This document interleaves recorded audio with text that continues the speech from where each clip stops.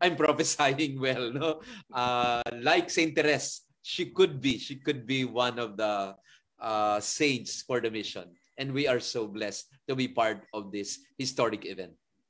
Actually, as you mentioned, Saint Therese, in fact, the earlier this year in January, I remember that we also celebrated, I believe, 400 years since the canonization as well of Yes, The patron yes, saints of mission, Saint Ignatius of yes, Loyola, San right. Isidro They were Labrador. together when they were canonized, I think.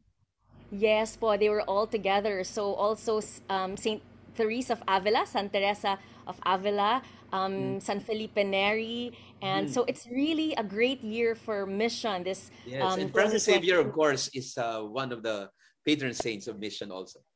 Magkasama po sila, di ba po, ni Saint Ignatius of Loyola and Right.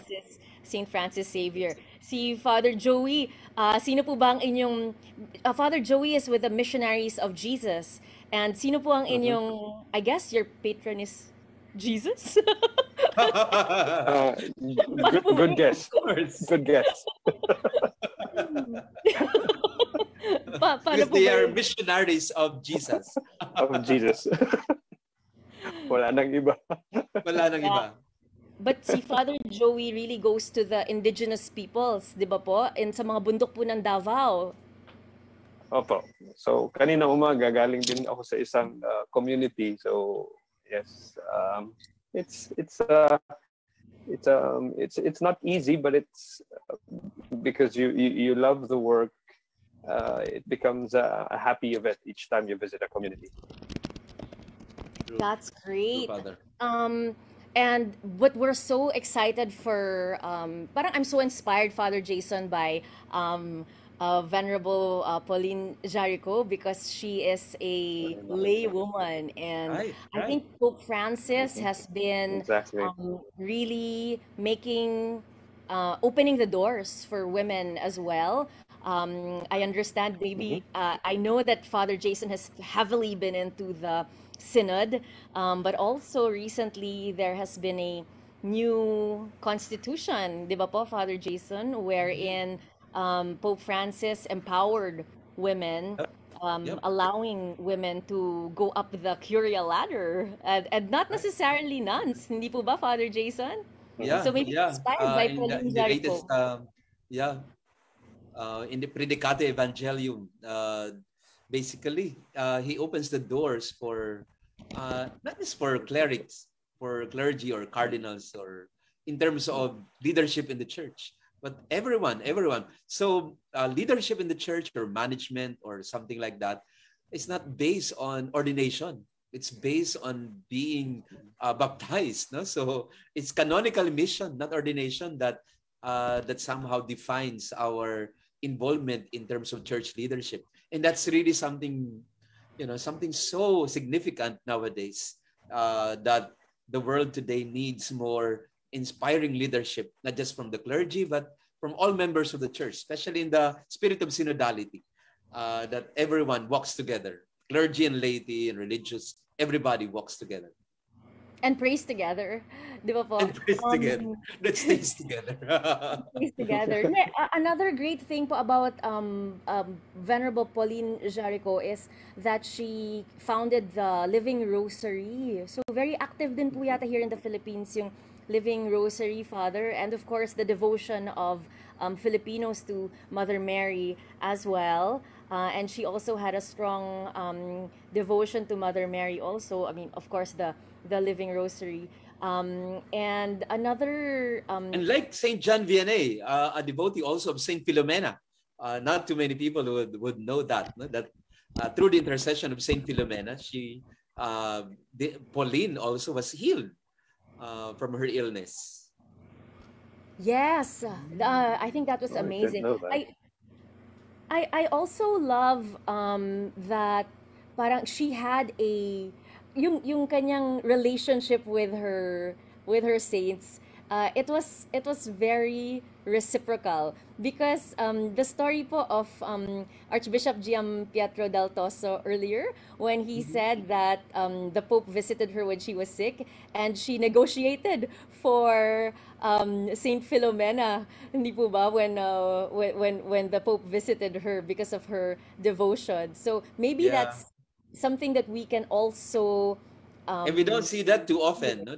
The Pope visiting a lay woman instead of you seeking an audience with the Pope. So again, that shows us how valued Pauline Jaricot was and it still is even today. Okay, and so on that note, we would like to thank our audiences for joining us for the Dominus Est Live. We're so grateful to Monsignor Esteban Bonglo and to Archbishop Del Toso for having joined us. You will now see on your screen the Urexpo or Eurexpo in Lyon, wherein there will be the beatification ceremony that will be presided by His Eminence Cardinal Luis Antonio Tagle and apparently concelebrated by the national directors of Pontifical Mission Societies all over the world.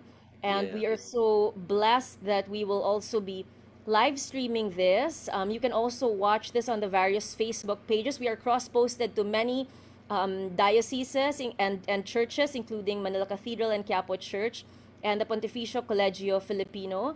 And so, Father Joey, we are all relying on your translation. Nosebleed kami, Father, without you. Kasi hindi namin ito maiintindihan. I'll do my kung best. hindi ka mag-translate. Kinabahan tuloy ako eh. Sana And po, by the way, if our audience or if those who are viewing now is wondering why not in a church or a cathedral, ano nga ulit ang explanation kanina ni Monsignor Bong? Why I are think, they in some sort of a hall or a big yes, para po yung Mega Trade Hall or World Trade Center ng Lyon. So, I've yeah? actually been there, but for food, Yes. that's where they usually hold trade expos like the Bocuse Okay. d'Or, Okay. parang mga cooking competition, trade shows, ganyan. But there is the Basilica in Notre Dame in Lyon is a very, very beautiful basilica and historical. But because I think of the sheer number of people attending, Yeah. Yeah.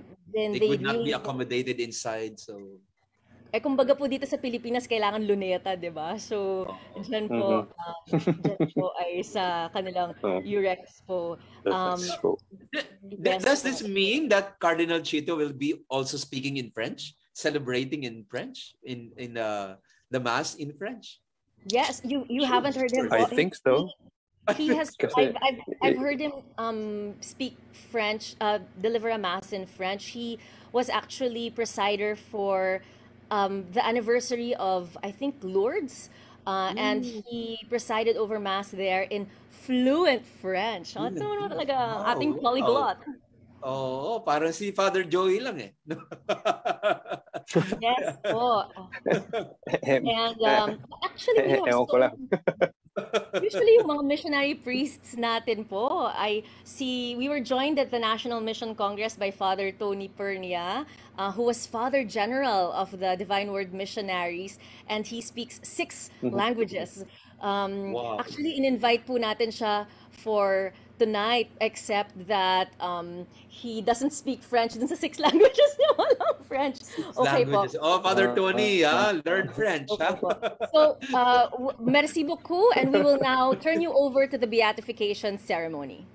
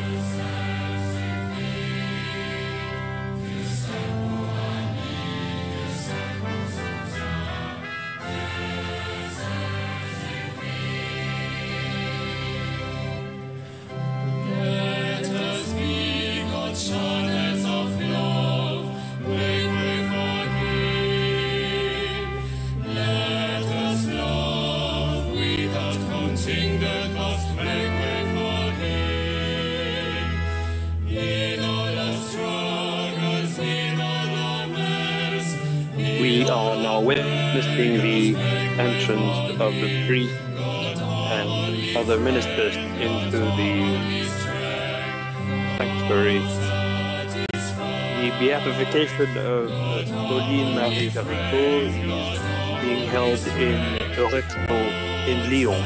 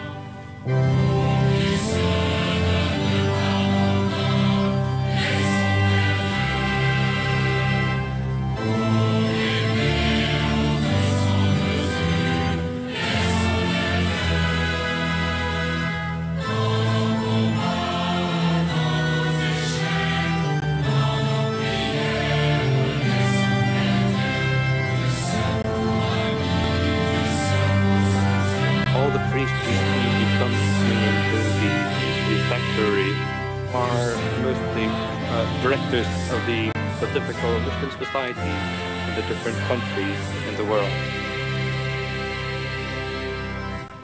Let us be God's channels of love, make way for Him. Let us love without counting the cost, make way for Him. Oh, this is happening now in Jaricot in Lyon.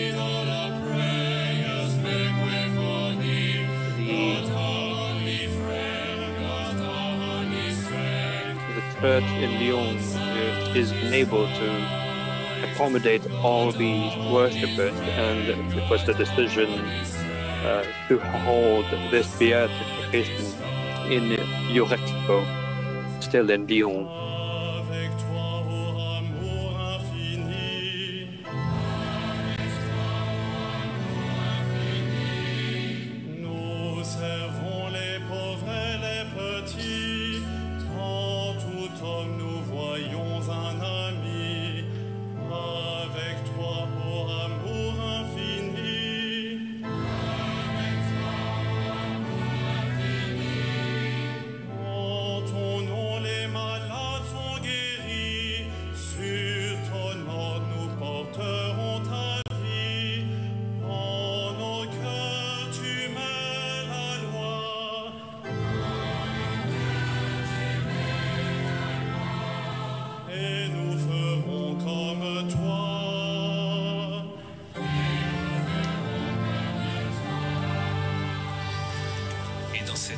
Procession d'entrée, les très nombreux prêtres sont pour la plupart du diocèse de Lyon, je le disais tout à l'heure, ce diocèse qui s'est mobilisé autour de cette figure de Pauline Jaricot issue de cette ville de Lyon.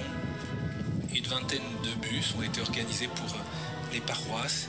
Et puis ces dernières semaines, il y a eu des veillées de prière, des parcours pour découvrir aussi les lieux de vie de Pauline Jaricot. Je pense à l'église Saint-Nizier par exemple, où repose son corps, la maison de Lorette, là où elle est morte. Il y a également eu des conférences pour mieux découvrir son témoignage et sa vie. Il faut dire d'ailleurs, et des Lyonnais me le confirmaient tout à l'heure, que finalement Pauline est parfois plus connue, davantage connue à l'étranger qu'ici même à Lyon. Et c'est donc aussi pour ces Lyonnais l'occasion de redécouvrir cette grande figure spirituelle qui aujourd'hui va être béatifiée. Ce chant d'entrée, Il a été écrit à partir des textes même de Pauline Jaricot par Monseigneur Emmanuel Gobillard, l'évêque auxiliaire de Lyon, et mise en musique par le maître de chapelle de la cathédrale Saint-Jean-Baptiste. Il y a, je vous le disais tout à l'heure, de très nombreux évêques présents ici, une trentaine, des Français, mais aussi des évêques The Archbishop of Lyon will also Olivier, Archbishop Olivier Desormeaux is also in this gathering, but the presider of the Beatification is Cardinal Chito Luis Antonio Pauline Jaricot Chief et du fait de Aguilera. leur lien avec l'église ici à Lyon. Je pense à Monseigneur Milandou, l'archevêque émérite de Brazzaville, ou Monseigneur Kertategui, l'archevêque émérite de Niamey, et puis bien sûr les évêques français de la province de Lyon, Monseigneur Bataille de Saint-Étienne, Monseigneur Pierre-Yves Michel de Valence. Il y a aussi d'autres évêques français comme Monseigneur Antoine Desrois, l'archevêque de Dijon, Monseigneur Denis Jachier, l'évêque de Belfort, Currently, the bishops of the province of Lyon are entering the sanctuary. Monseigneur Benoît Rivière. Earlier, it was mentioned that the Bishop of Brazzaville Les évêques also émérites comme Monseigneur entered Riocro, the Monseigneur sanctuary Laglaise. among the Je n'ai pas bishops cité gathered. Monseigneur Georges Collomb, qui est l'évêque de La Rochelle et Sainte et qui est directeur des OPM France. Parmi les évêques également, Monseigneur Gian Pietro d'Altoso, le secrétaire adjoint de la Congrégation pour l'évangélisation des peuples et président des OPM au niveau universel. The first Le nonce ministers that apostolique en France, entered Monseigneur the Celestino Migliore. Eurexpo or the Et sanctuary puis, with the priest, and now we Monseigneur de see Germain, the bishop l'archevêque de Lyon, a invité le now cardinal entering Philippe the Barbarin, sanctuary. l'archevêque émérite de Lyon, qui a joué un rôle important en faveur de la cause de béatification de Pauline Jaricot.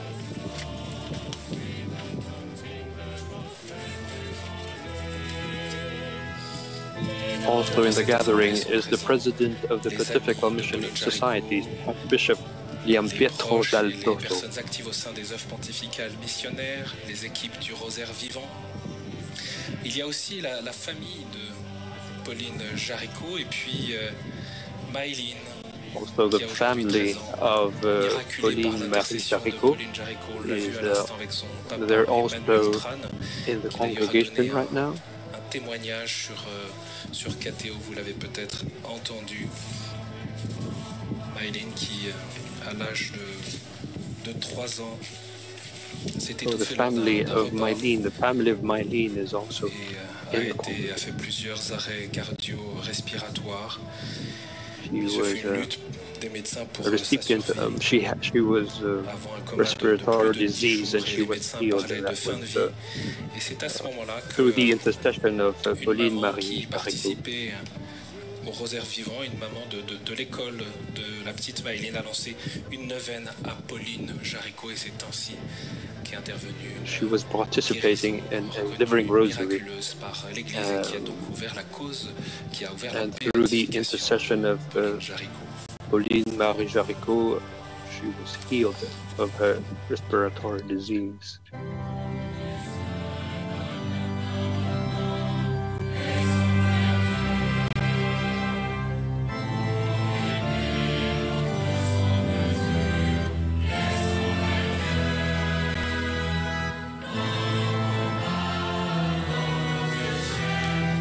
Il y a 7 messes de béatification ici à Eurexpo. Sont aussi présents des représentants de l'État, le préfet de Lyon et préfet de région, aux côtés des autorités Also civiles present et in militaires.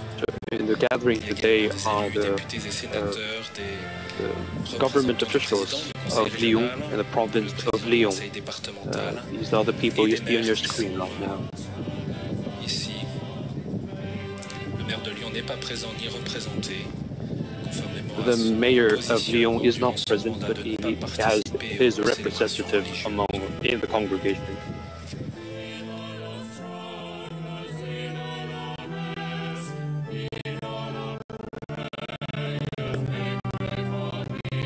Holy friend of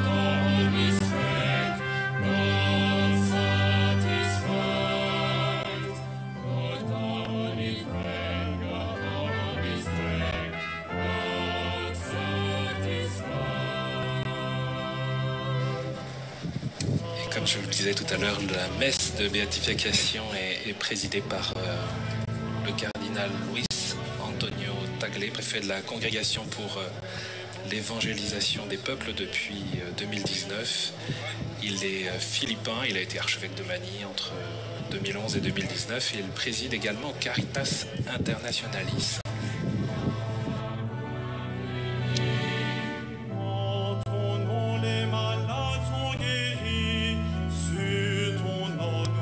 So we see now Cardinal Luis Tito Tagle, the presider of the Beatification.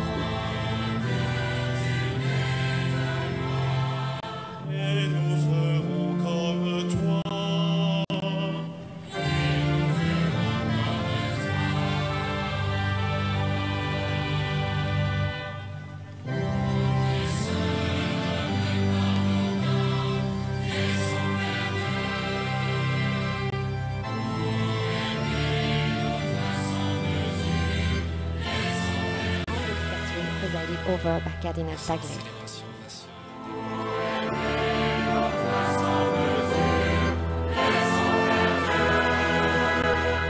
Cette célébration va se dérouler sous le regard de Notre-Dame de Fourvière, projetée là au-dessus de l'autel. On peut rappeler que Pauline Jaricot avait une dévotion toute particulière à Marie. You can see above the altar an image of Our Lady of Fourvière, venerated in Lyon. Et se donner, se confier à la Vierge Marie.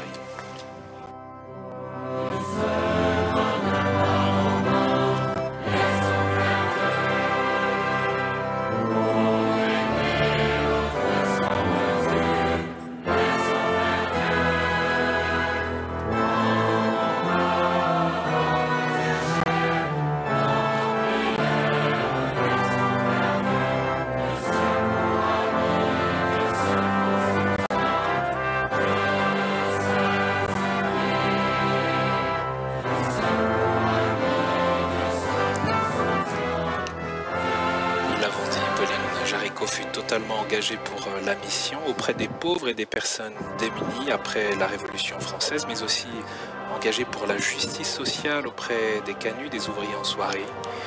Le postulateur de la cause, le père Philippe Curbelier, nous rappellera tout à l'heure les traits marquants de sa vie. Mais nous entrons maintenant dans la prière, dans cette célébration du 6e dimanche de Pâques et de cette messe de béatification de Pauline Marie Jaricot depuis Eurexpo, ce parc expo de Lyon.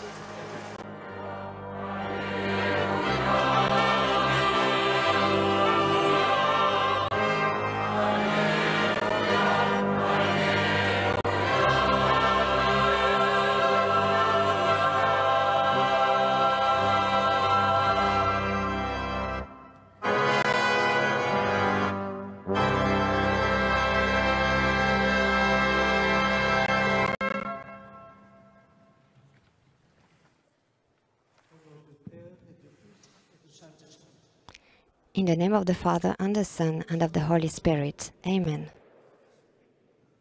Frères et sœurs, préparons-nous à célébrer le mystère de l'Eucharistie en reconnaissant que nous avons péché. The celebration continues with the penitential act, where the faithful and the celebrant confess their faults to God.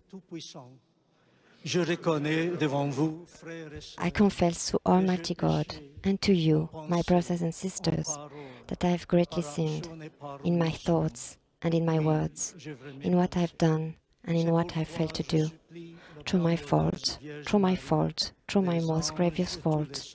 Therefore, I ask Blessed Mary, ever Virgin, all the angels and saints, and you, my brothers and sisters, to pray for me to the Lord our God. qu'il nous pardonne nos péchés et nous conduise à la vie éternelle.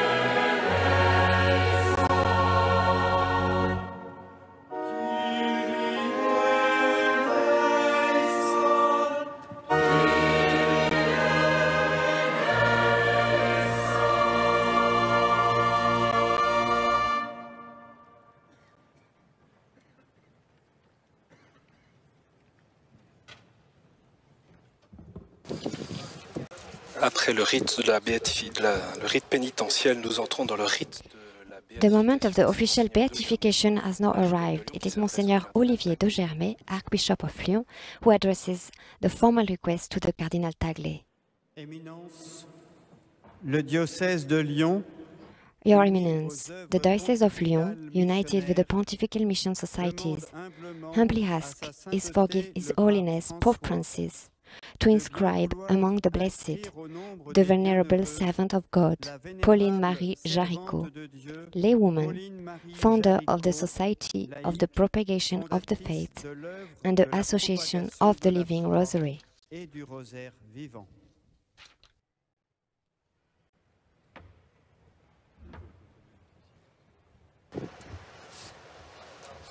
Et c'est le postulateur, le père. The postulator of the sainthood cause of Pauline Jaricot, Father Philippe Curbelier, will now give a biography of the soon-to-be blessed. La société que l'Église, lorsque naquit à Lyon le 22 juillet 1780, The French Revolution was shaking up Europe and affecting both the society and the church when Pauline Marie Jaricot was born in Lyon on July 22, 1799, in a pious, wealthy, middle-class environment, deeply attached to the church.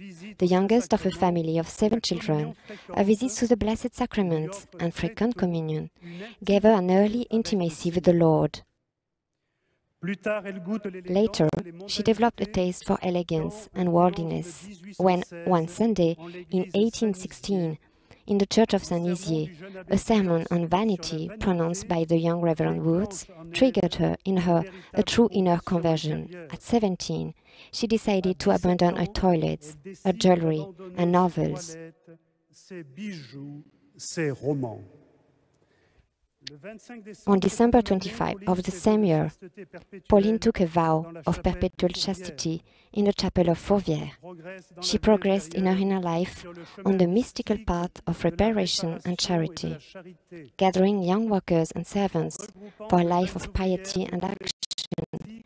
She founded the Réparatrice du cœur de Jésus offensé et méconnu in order to repair the spiritual ruin caused by the Revolution, to take in and educate street children, and to care for the poor sick of the hospital Hôtel Dieu. Et éduquer les enfants des rues, soigner les pauvres malades de l'Hôtel Dieu. In the fall of 1819, she had the idea of raising funds for the mission by organizing her associates by the dozens, hundreds, and then thousands. This simple and easy plan quickly spread until it became the driving force behind the Society of the Propagation of the Faith, officially founded on May 3, 1822. Le 3 mai 1822. This society, which spread throughout the world, was declared pontifical in 1922, and Pauline was often referred to as the mother of the missions. D'être souvent désignée comme la mère des missions. In the same year of 1822, Pauline wrote Infinite Love in the Divine Eucharist, which attests to the rooting of all her action in the Eucharist, divine fountain, source of all the other sacraments. 2 years of contemplative life, far from the agitation of her activities, made her understand the strength and necessity of prayer. Et la nécessité de la prière.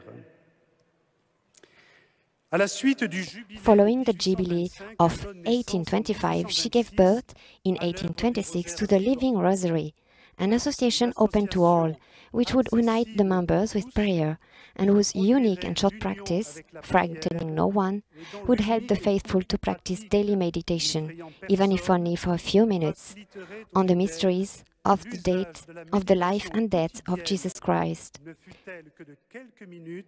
Sur les mystères de la vie et de la mort de Jésus-Christ. L'œuvre va se développer. This association would also grow considerably until at the time of Pauline's death, it had 2,250,000 members in France alone.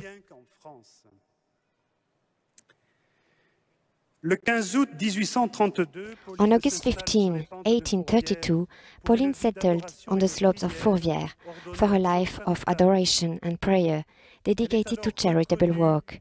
She was then recognized and respected. In 1835, after returning from a pilgrimage to Mugnano del Cardinale, not far from Naples, she promoted devotion to Saint Philomena as far as Ars.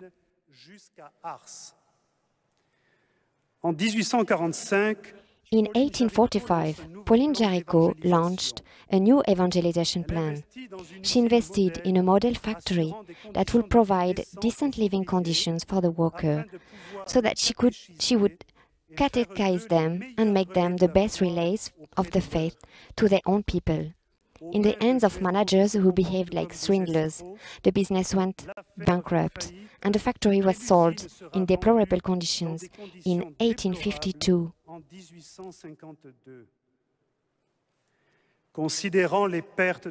Considering the losses of her managers as a debt of honor, she spent the rest of her life begging for money to pay it back, and ended up being registered with the indigent office of the city of Lyon.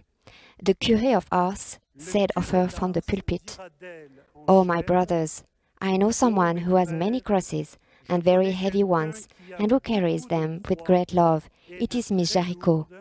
Et qui les porte avec un grand amour, c'est Mademoiselle Jaricot.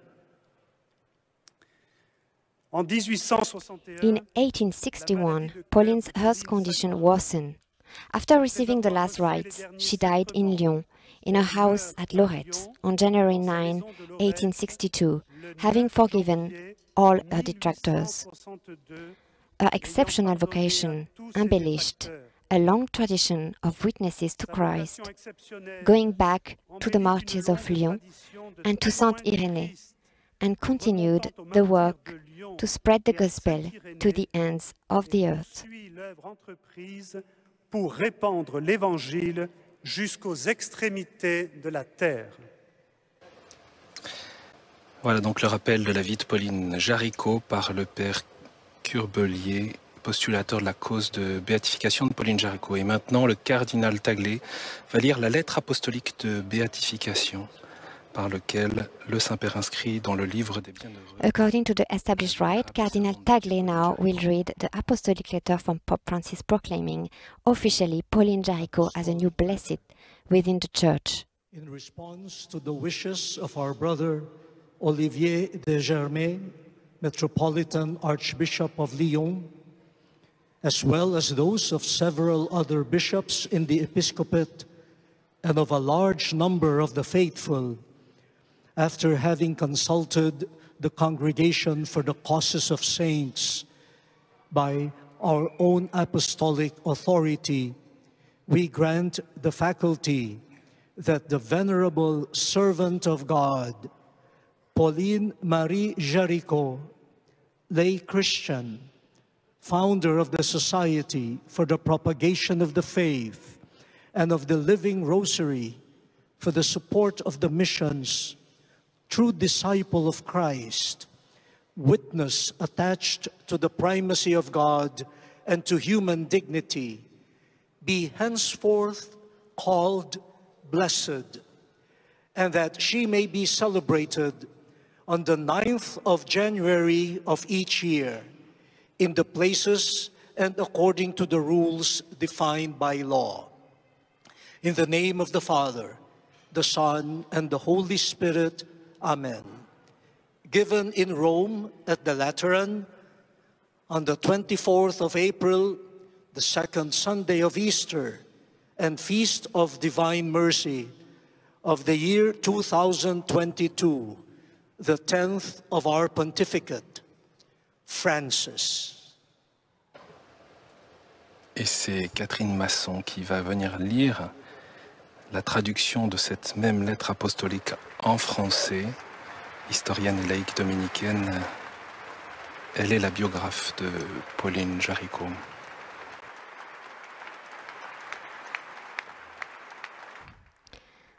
The letter of the Holy Father will be now translated in French. Lettre apostolique.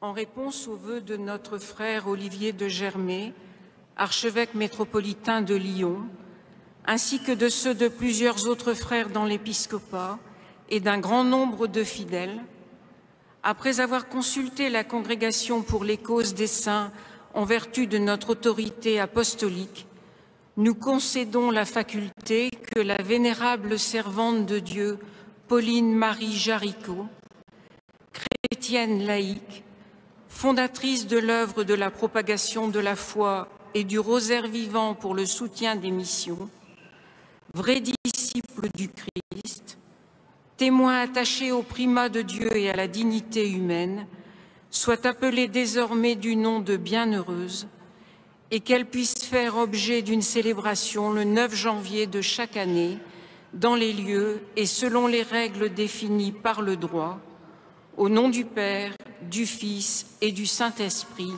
Amen.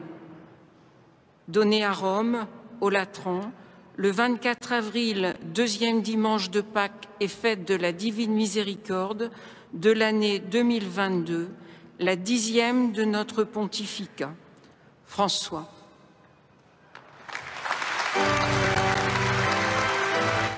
You hear now the assembly applauding as we assisted to the solemn beatification of Pauline Jaricot, who will be venerated on 9th of January every year.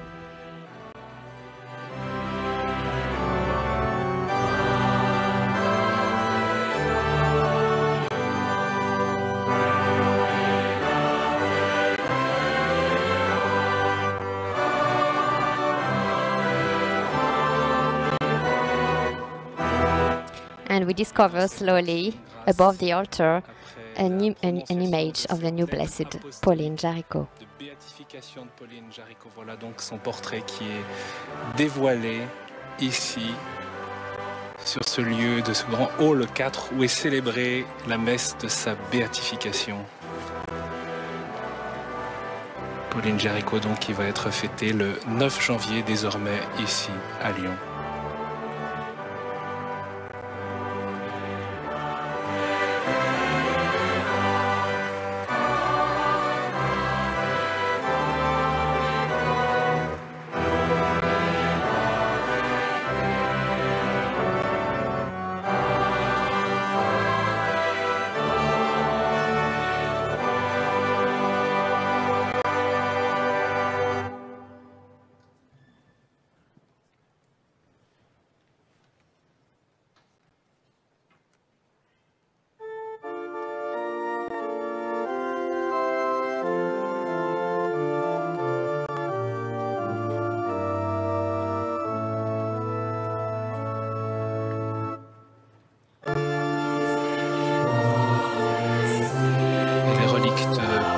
Jaricot sont maintenant portés en procession jusqu'à l'autel.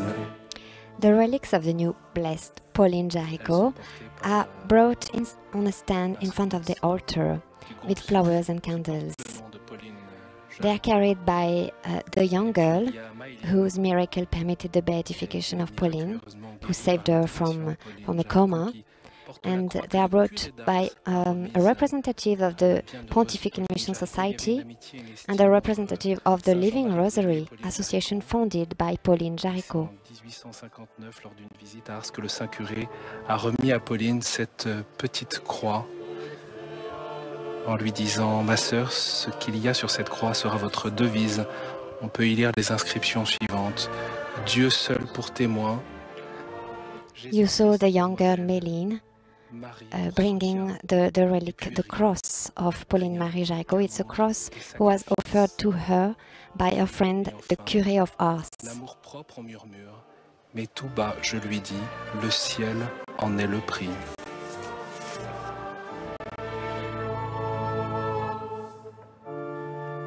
Il pardonne et accueille ses enfants.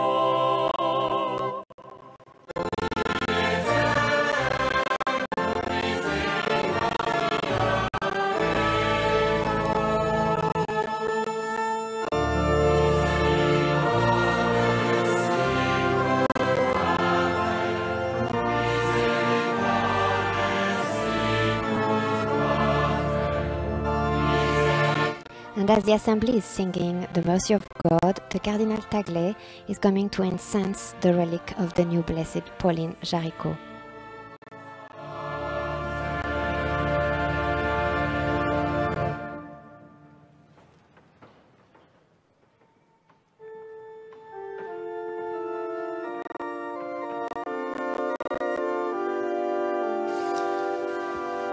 Nous allons donc maintenant entrer dans la liturgie de la parole.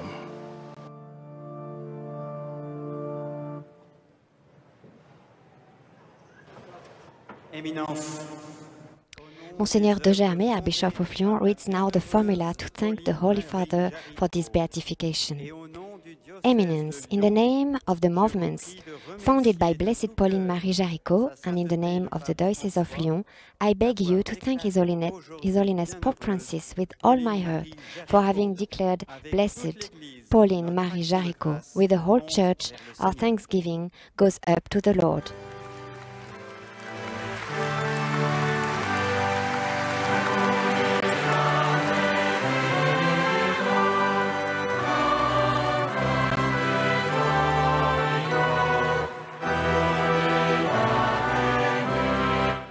The Cardinal Tagle is now giving a copy of the apostolic letter to the Archbishop of Lyon and to few representatives of the local church and of the Pontifical Mission Societies. Le Cardinal Tagle remet à Monseigneur de Germay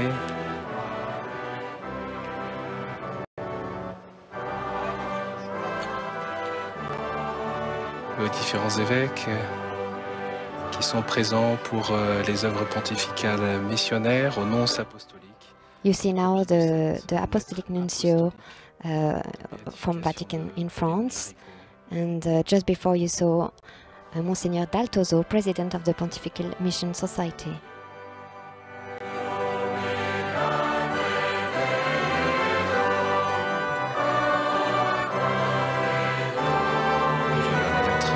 Également remise à Monseigneur Georges Collomb. You see now Monseigneur Georges Collomb, head of the Pontifical Mission Society in France.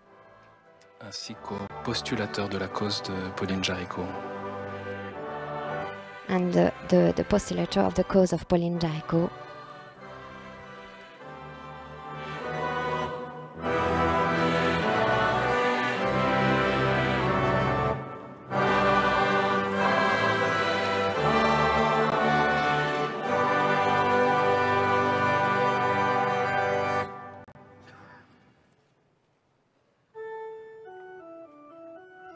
And we continue the celebration with the Gloria.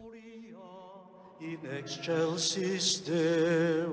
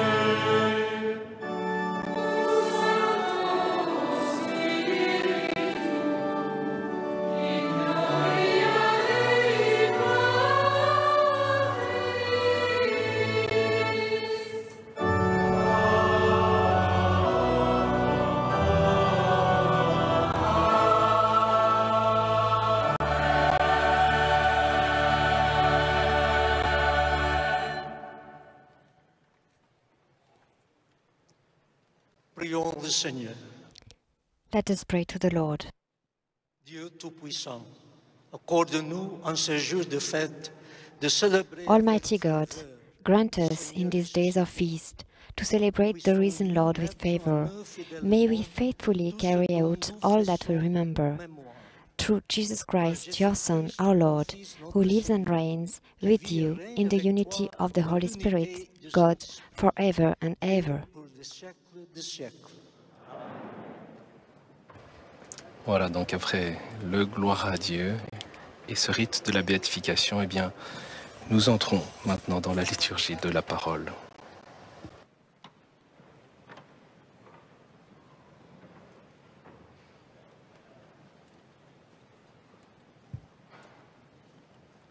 Lecture du livre des Actes des Apôtres.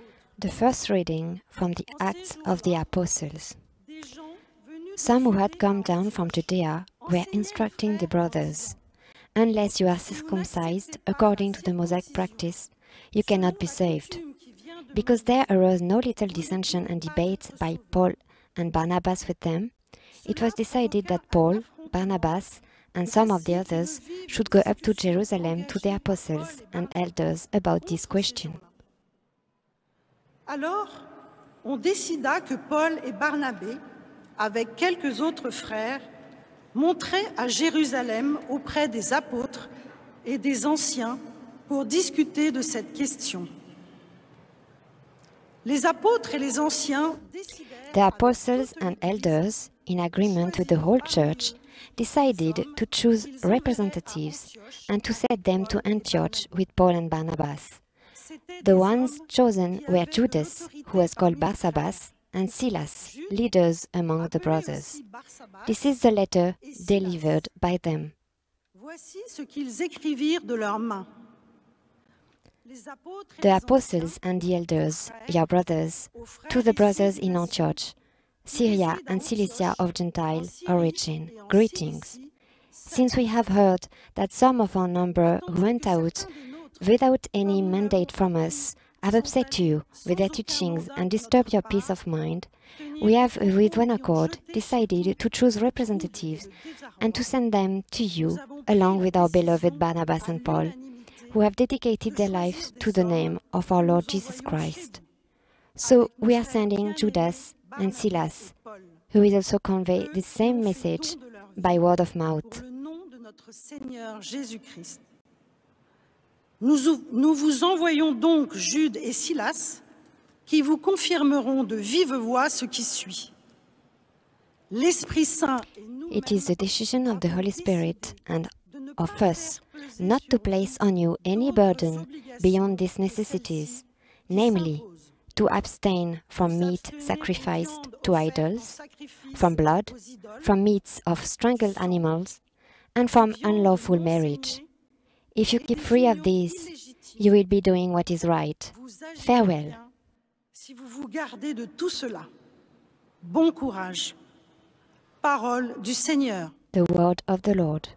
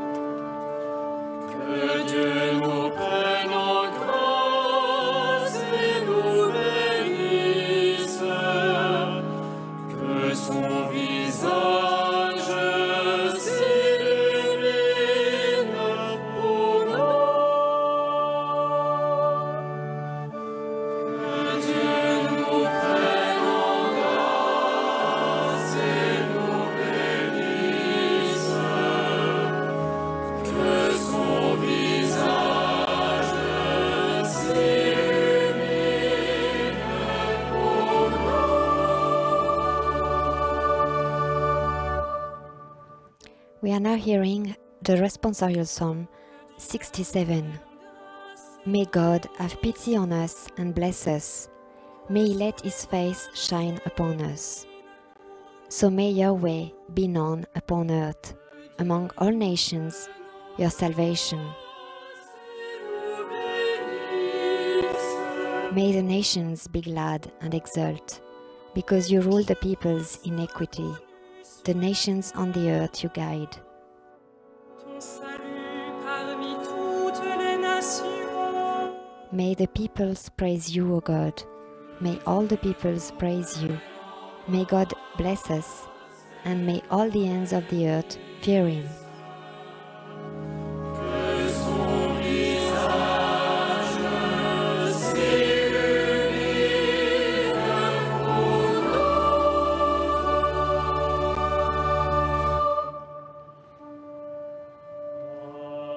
Que les nations chantent leur joie, car tu gouvernes le monde avec justice.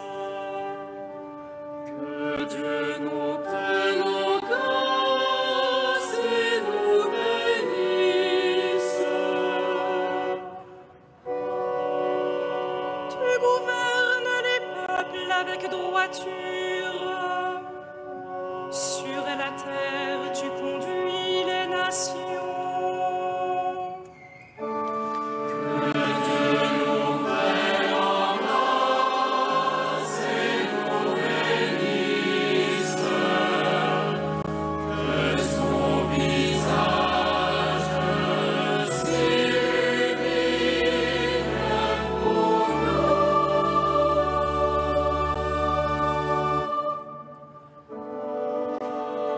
La terre a donné son fruit. Dieu, notre Dieu, nous bénit. Que Dieu nous prenne en grâce et nous bénisse. Que Dieu nous bénisse et que la terre entière l'adore. Que Dieu nous prenne en grâce et nous bénisse. Que son visage s'illumine pour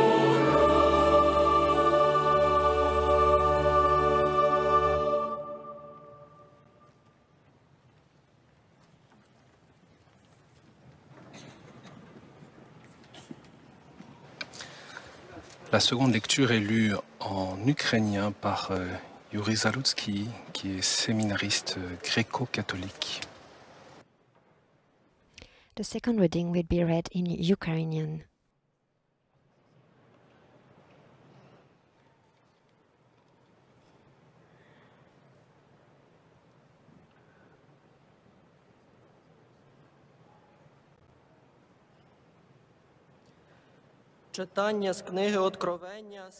From the book of Revelation.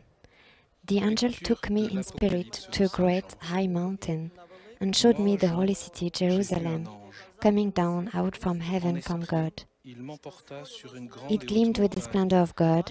Its radiance was like that of a precious stone, like jasper, clear as crystal. Son éclat était celui d'une pierre très précieuse comme le jaspe cristallin. Elle avait une grande et haute It had a massive high wall, which 12 gates, where 12 angels were stationed, and on which names were inscribed, the names of the 12 tribes of the Israelites. Il y avait 3 portes à l'Orient, 3 au nord, 3 au midi. There were 3 gates facing east, 3 north, 3 south, and 3 west. The wall of the city had 12 courses of stones as its foundation, on which were inscribed the 12 names of the 12 apostles of the Lamb. Et l'agneau. La ville n'a pas besoin du soleil ni de la lune pour l'éclairer, car la gloire de Dieu l'illumine. I saw no temple in the city, for its temple is the Lord God Almighty and the Lamb. The city has no need of sun or moon to shine on it, for the glory of God gave it light, and its lamp was the Lamb. The word of the Lord.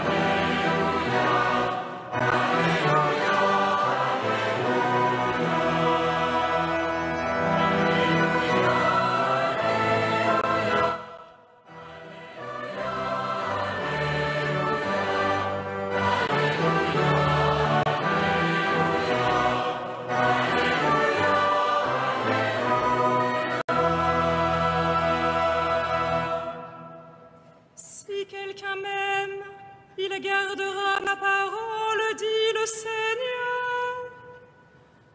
Mon Père l'aimera. Whoever loves me will keep my word, says the Lord, and my Father will love him, and we will come to him.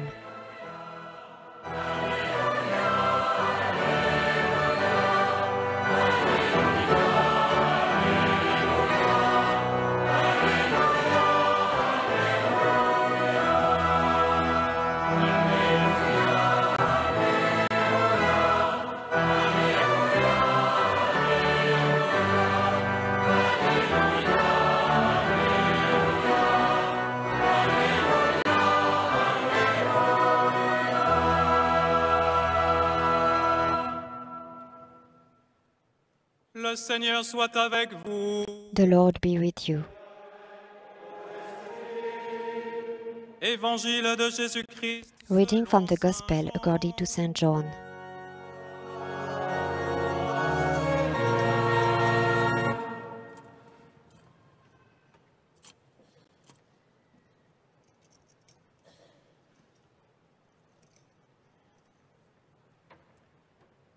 En ce temps-là, Jesus said to his disciples, "Whoever loves me will keep my word, and my Father will love him, and we will come to him and make our dwelling with him." nous viendrons vers lui, et chez lui, nous nous ferons une demeure. Celui qui ne m'aime pas, Whoever does not love me does not keep my words. Yet the word you hear is not mine, but that of the Father who sent me. n'est pas de moi. Elle est du Père qui m'a envoyé. Je vous parle ainsi tant que je demeure. I have told you this while I am with you. The Advocate, the Holy Spirit, whom the Father will send in my name, will teach you everything and remind you all of that I told you. Et il vous fera souvenir de tout ce que je vous ai dit. Je vous laisse la paix. Peace I live with you, my peace I give to you. Not as the world gives it, do I give it to you. Do not let your hearts be troubled or afraid. Ni effrayé. Vous avez entendu ce que je vous ai dit. You heard me tell you, I am going away, and I will come back to you. If you loved me, you would rejoice that I am going to the Father, for the Father is greater than I. And now I have told you this before it happens, so that when it happens, you may believe. Je vous ai dit ces choses maintenant, avant qu'elles n'arrivent. Ainsi, lorsqu'elles arriveront, vous croirez. Acclamons la parole de Dieu.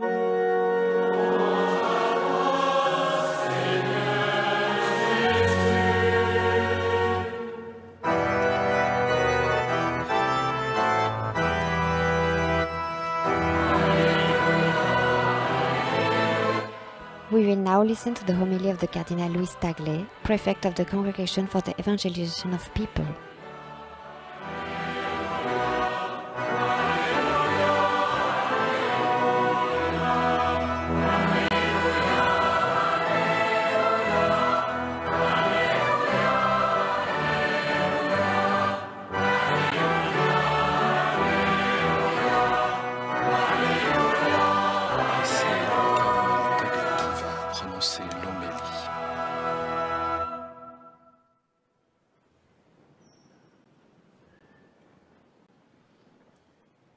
Chers frères et sœurs, nous rendons grâce à Dieu qui nous a rassemblés dans le nom de Jésus ressuscité et dans l'amour de l'Esprit Saint.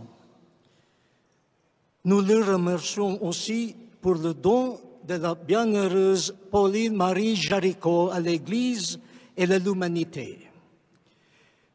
Nous reconnaissons le don de l'Église de Lyon à la mission de l'Église universelle et à la transformation de la société par l'Évangile. Merci à vous, l'Église de Lyon.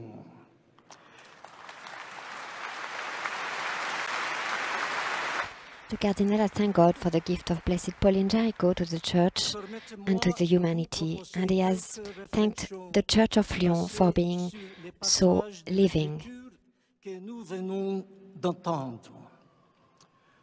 Commençons par une question. Comment puis-je savoir que quelqu'un m'aime? Comment puis-je savoir que j'aime quelqu'un? Comment? Let's start by a question.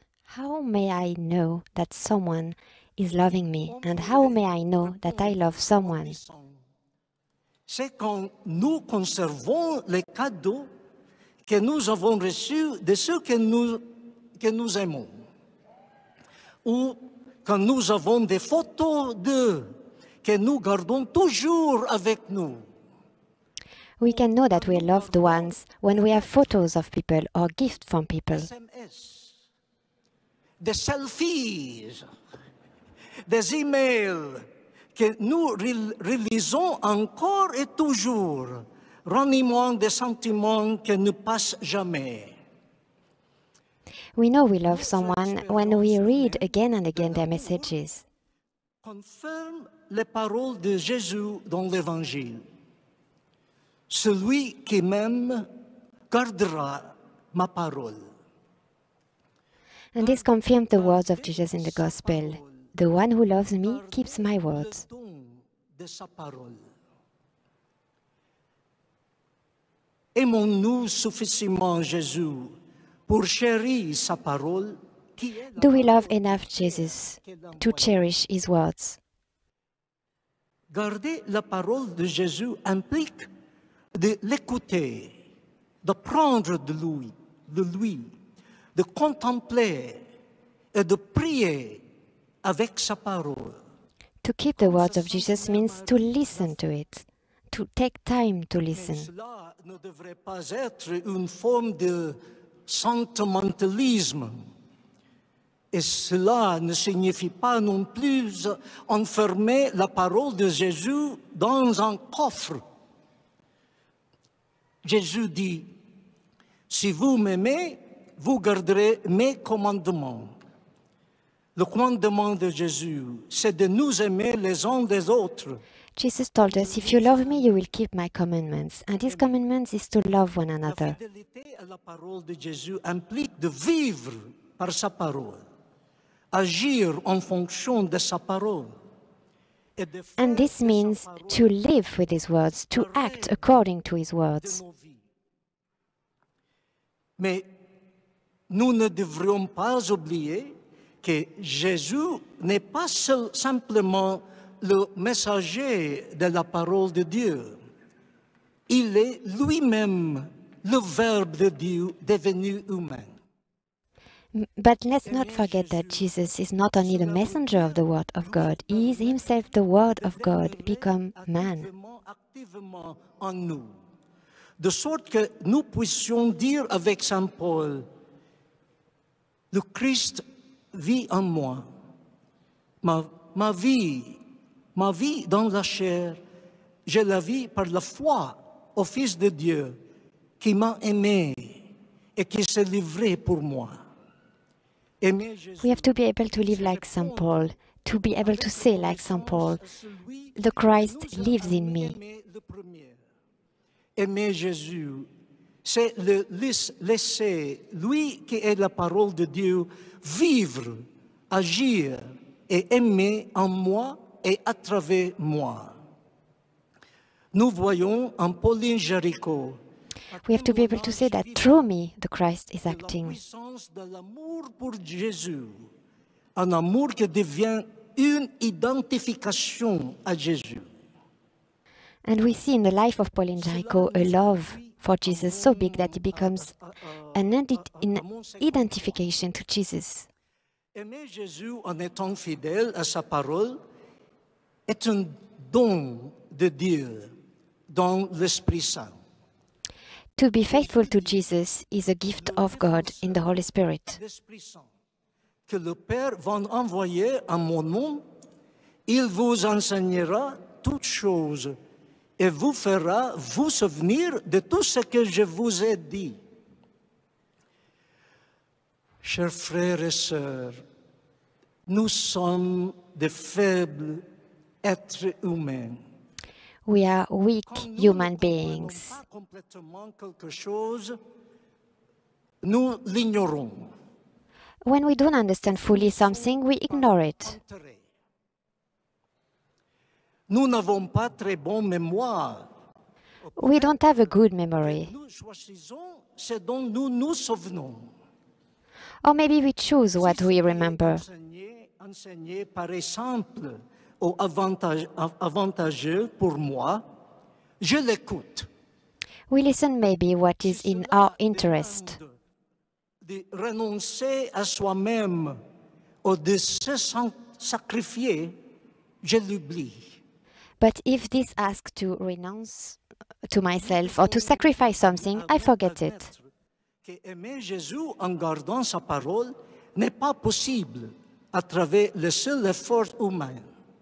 We have to admit that it's not possible to love Jesus and keeping his word through our only human efforts. C'est pourquoi Dieu envoie l'Esprit Saint. This is why God is sending the Holy Spirit. Et nous rappeler la parole de Jésus. Aimer Jésus implique d'être ouvert aux impulsions et aux surprises de l'Esprit Saint. To love Jesus implies to be open to the surprises of the Holy Spirit. Ont écouté l'Esprit Saint, qui les a aidés à comprendre la parole de Jésus d'une manière nouvelle, ouvrant par là leur mission aux personnes d'origine païenne. In the first reading, the Holy Spirit helped the apostle to understand in a new way their mission and to be more open to the people not Christian.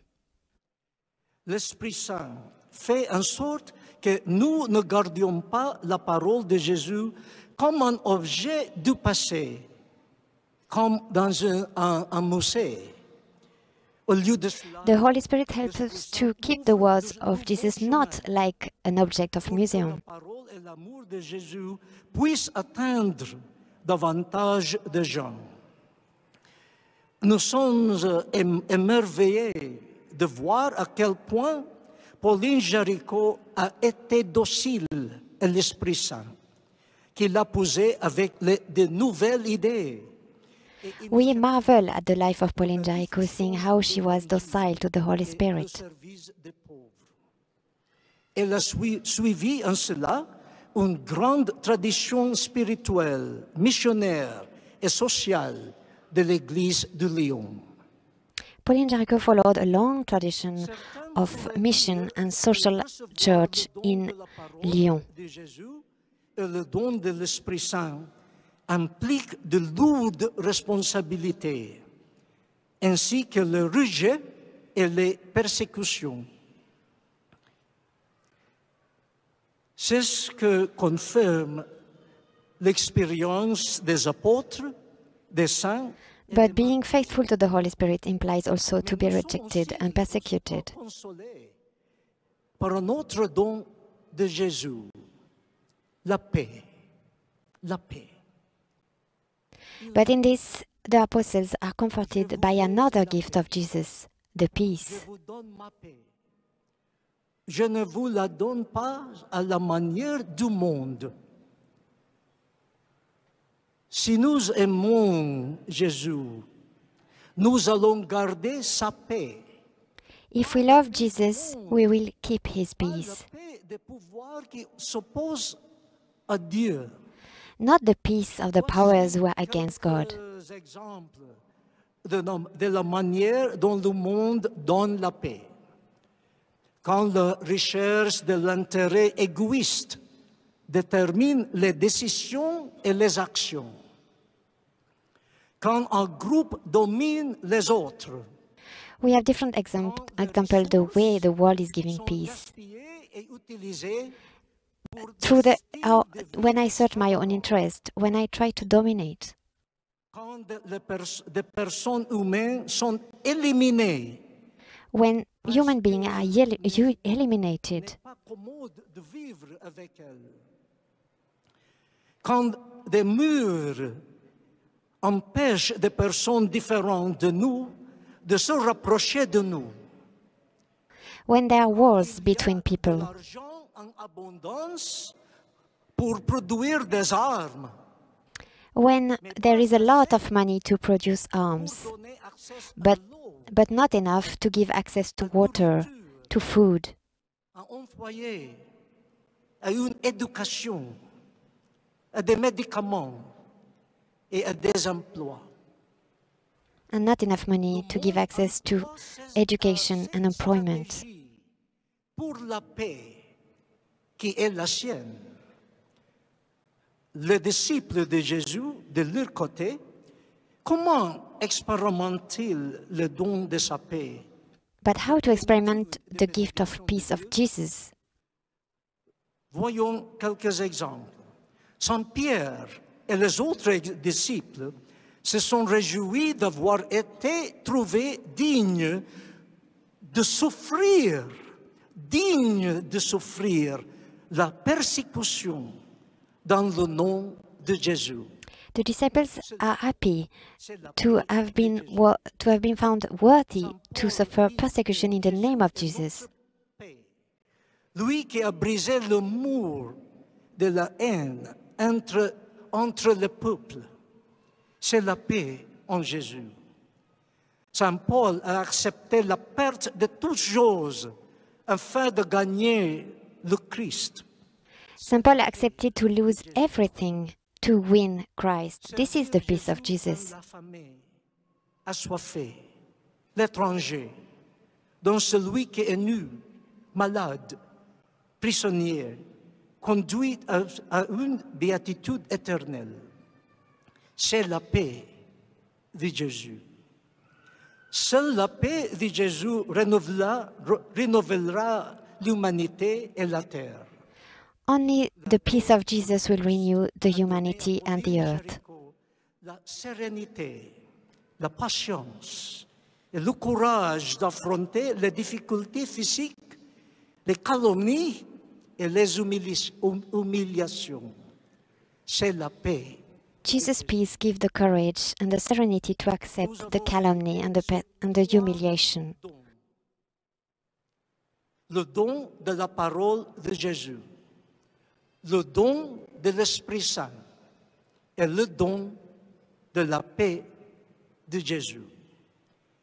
Quiconque reçoit ces dons avec joie devient un amoureux de Jésus, un missionnaire de l'Église, un frère ou une sœur de pauvres et un instrument de fraternité universelle et de paix. La bienheureuse Pauline Jaricot est devenue tout cela parce qu'elle a accueilli les dons de Dieu. À présent, c'est notre tour. The Cardinal Tagle concluded saying that Pauline Jaricot, the new blessed, became a full missionary because she welcomed the three gifts of God, which are the gift of the Word of God, the gift of the Holy Spirit, and the gift of His peace.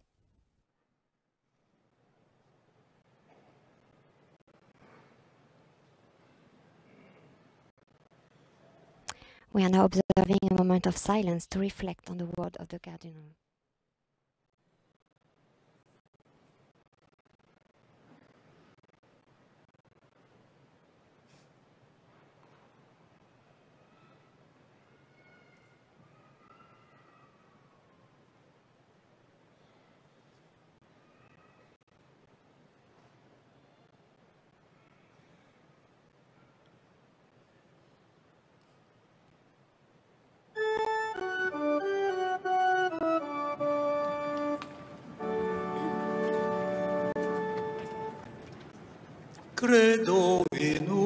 Here we recite the profession of faith.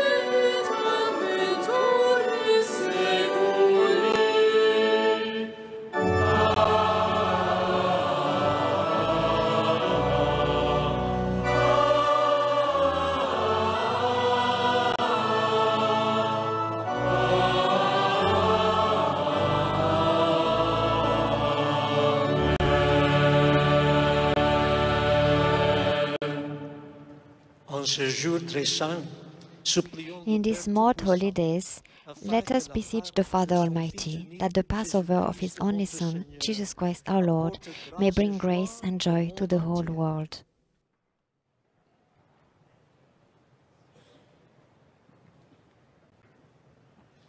This is now the moment of the universal prayer, prepared by the members of the Pontifical Mission Societies.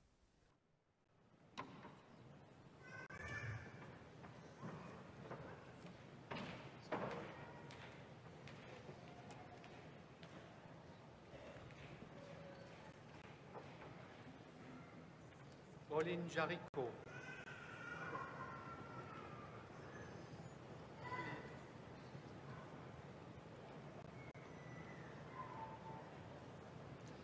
Pauline Jaricot, vraie fille de l'Église. Pauline Jaricot, a true daughter of the Church, received the approval of the Living Rosary from Pope Gregory XV. This association of prayer has sustained the faith of many Christians throughout the world, including the Pope St. John Paul II. Let us pray for our Holy Father Pope Francis, that his faith may support our faith, and that the faith of all persecuted Christians in the world.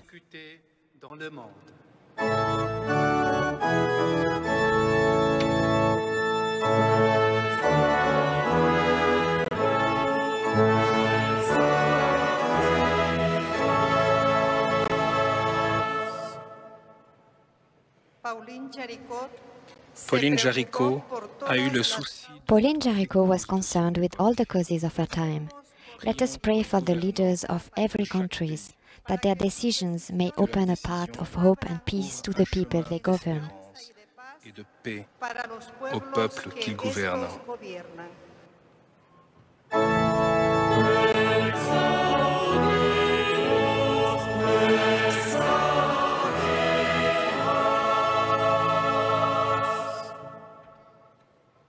Pauline Jaricot ha vissuto grandi prove. Pauline Jaricot lived through great trials during her life. Let us pray for the sick people, for people with disability, and for the victims of violence, especially those who suffer because of the conflicts in their countries. En raison des conflits qui se déroulent dans leur pays.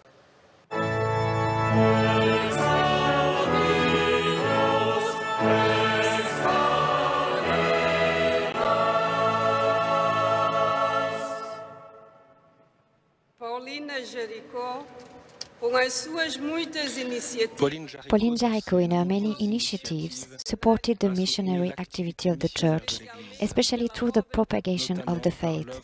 Let us pray for the Church throughout the world, that the Christians of today, witnessing the love of God, participate actively in the mission of the Church. Participe activement à la mission de l'Église.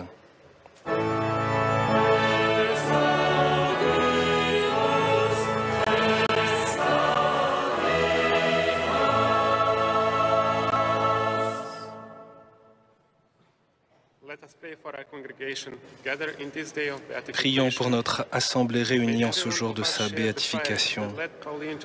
Que chacun puisse attiser la flamme qui a porté Pauline Jaricot à se dépenser pour l'Évangile.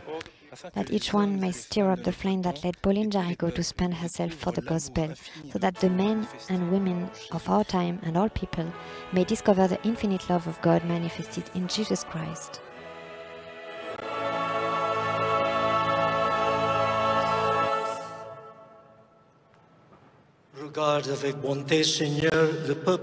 Look with kindness, Lord, the people who trust in your mercy, and since they cannot survive without you, support them now with your blessings, that they may progress to eternity.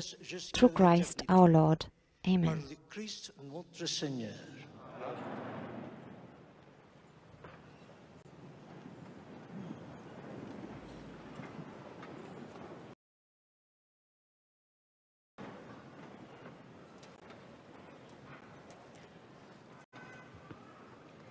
C'est une grande joie de fêter ici, tous ensemble, la béatification de Pauline Jaricot. Pour cette belle célébration, pour transformer ce lieu en cathédrale, le diocèse de Lyon a souhaité faire un effort à la hauteur de l'importance de la bienheureuse Pauline. Les œuvres pontificales missionnaires et JL Evans nous accompagnent, mais nous avons encore besoin du concours de chacun. Une contribution de 15 € par personne serait magnifique et plus, ce serait vraiment formidable.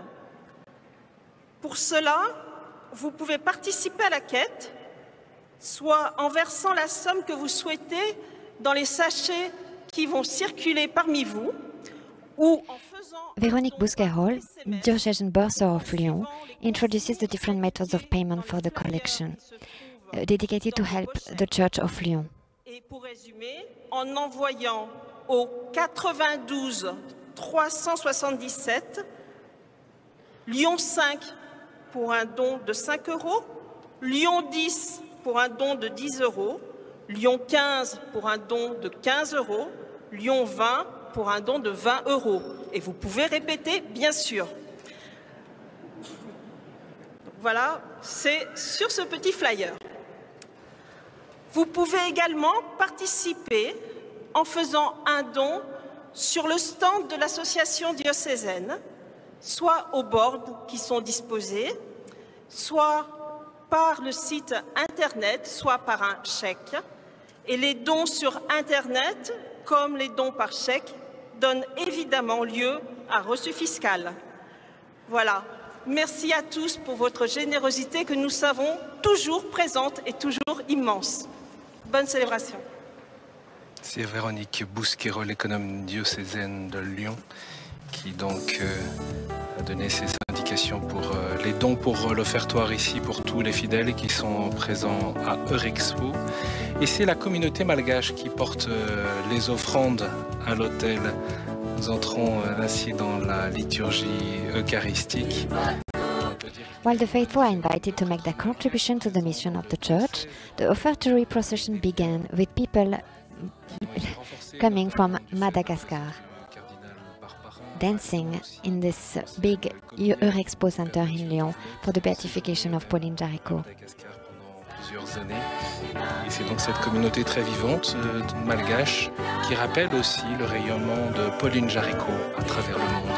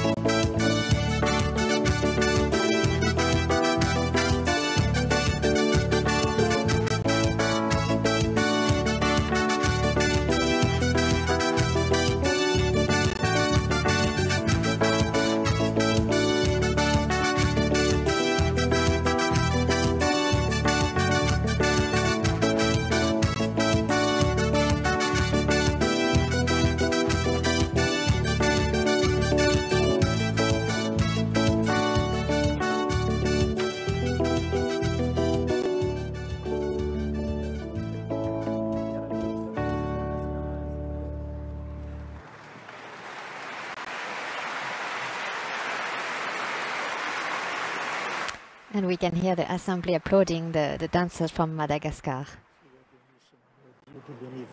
Nous avons reçu de ta bonté le pain que tu te présentons, fruit de la terre et du travail des hommes. Il deviendra pour nous le pain de la vie. Béni soit.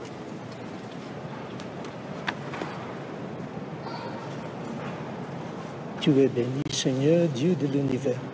Nous avons reçu de ta bonté le vin que nous te présentons, fruit de la vigne et du travail des hommes. The Cardinal Tagle is now offering to God, presenting to God the bread and the wine who will be used at the consecration.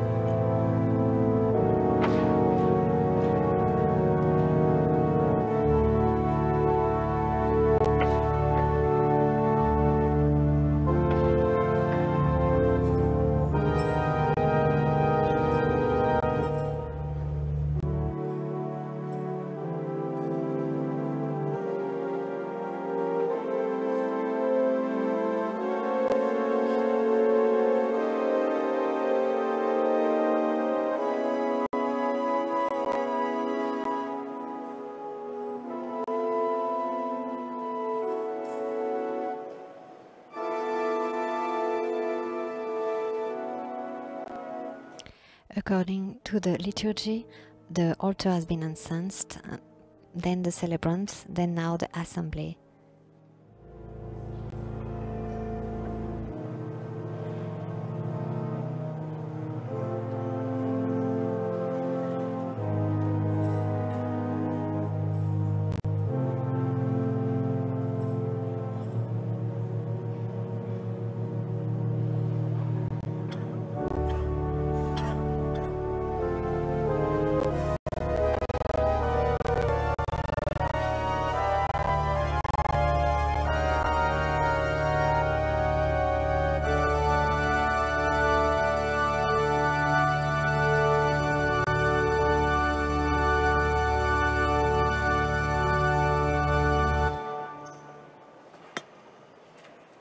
Priez, frères et sœurs, que mon sacrifice, qui est aussi le vôtre, soit agréable à Dieu, le Père Tout-Puissant. Pray, brethren, that my sacrifice and yours may be acceptable to God, the Almighty Father.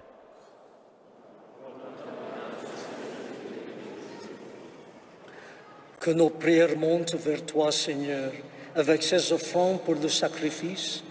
Dans ta bonté, purifie-nous. Lord, with these offerings for the sacrifice, in your goodness, purify us, and we will be better prepared for the sacrament of your infinite love, through Christ our Lord.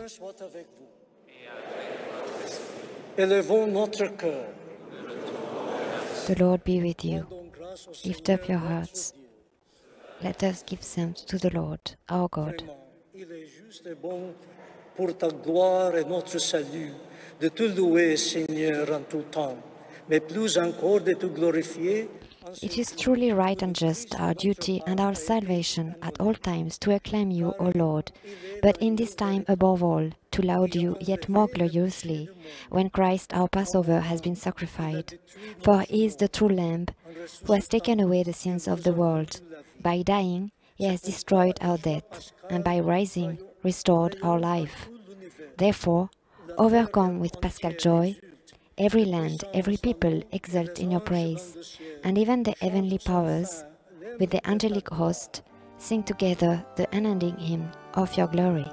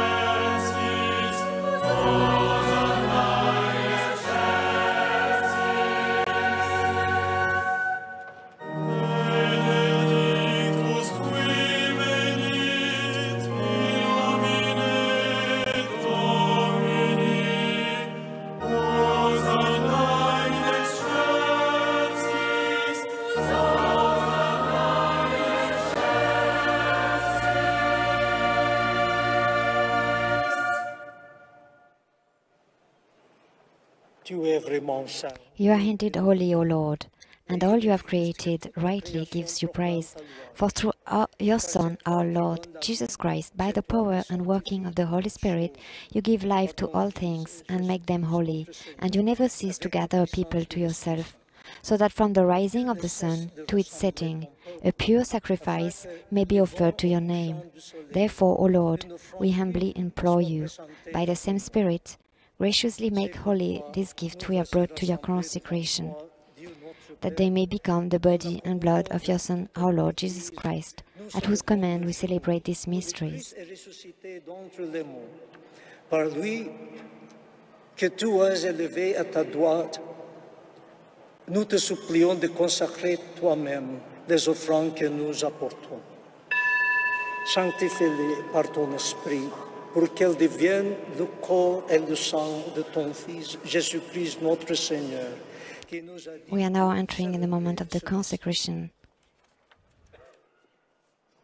La nuit même où il fut livré, il prit le pain, en te rendant grâce, il dit la bénédiction, il rompit le pain et le donna à ses disciples en disant, « Prenez et mangez-en tous.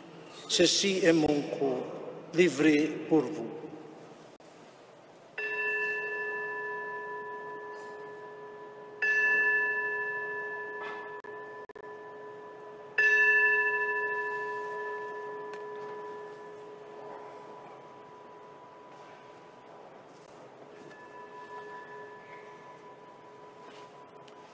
De même, après le repas, il prit la coupe, en te rendant grâce, il dit la bénédiction et donna la coupe à ses disciples en disant, « Prenez et buvez-en tous, car ceci est la coupe de mon sang, le sang de l'alliance nouvelle et éternelle, qui s'est versé pour vous et pour la multitude, en rémission des péchés. Vous ferez cela en mémoire de moi. »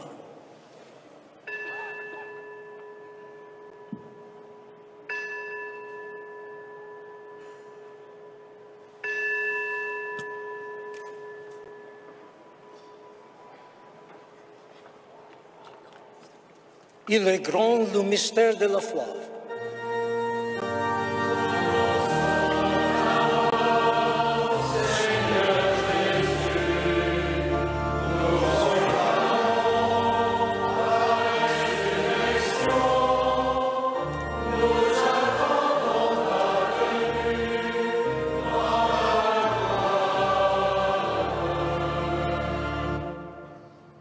en faisant ainsi mémoire de ton Fils, de sa passion que nous sauve, de sa glorieuse résurrection et de son ascension dans le ciel, alors que nous attendons son dernier avènement, nous t'offrons, Seigneur, en action de grâce, ce sacrifice vivant et saint.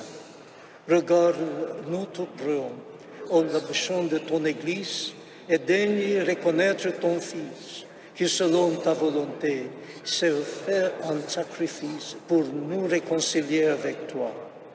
Quand nous serons nourris de son corps et de son sang, et remplis de l'Esprit Saint, accorde-nous d'être un seul corps et un seul esprit dans le Christ.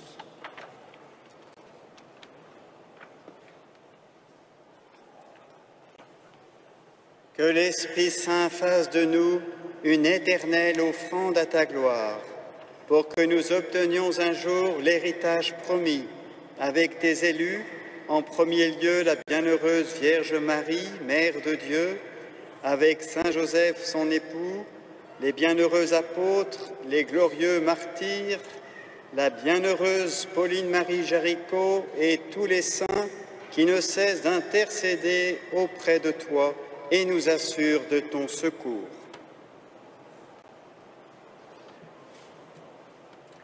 Et maintenant, nous te supplions, Seigneur, par le sacrifice qui nous réconcilie avec toi, étends au monde entier le salut et la paix. Affermis ton Église en pèlerinage sur la terre, dans la foi et la charité, en union avec ton serviteur, notre pape François, et notre évêque Olivier, l'ensemble des évêques, les prêtres, les diacres et tout le peuple que tu as racheté.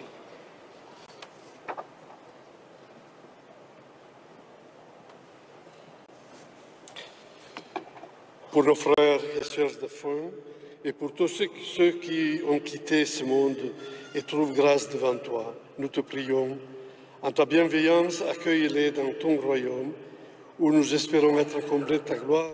The liturgical prayer continues around the altar with the celebrants. You saw Cardinal Philippe Barbarin, Archbishop Emeritus of Lyon, and we prayed in union with the Holy Father Pope Francis and with the Archbishop of Lyon, Olivier de Germay.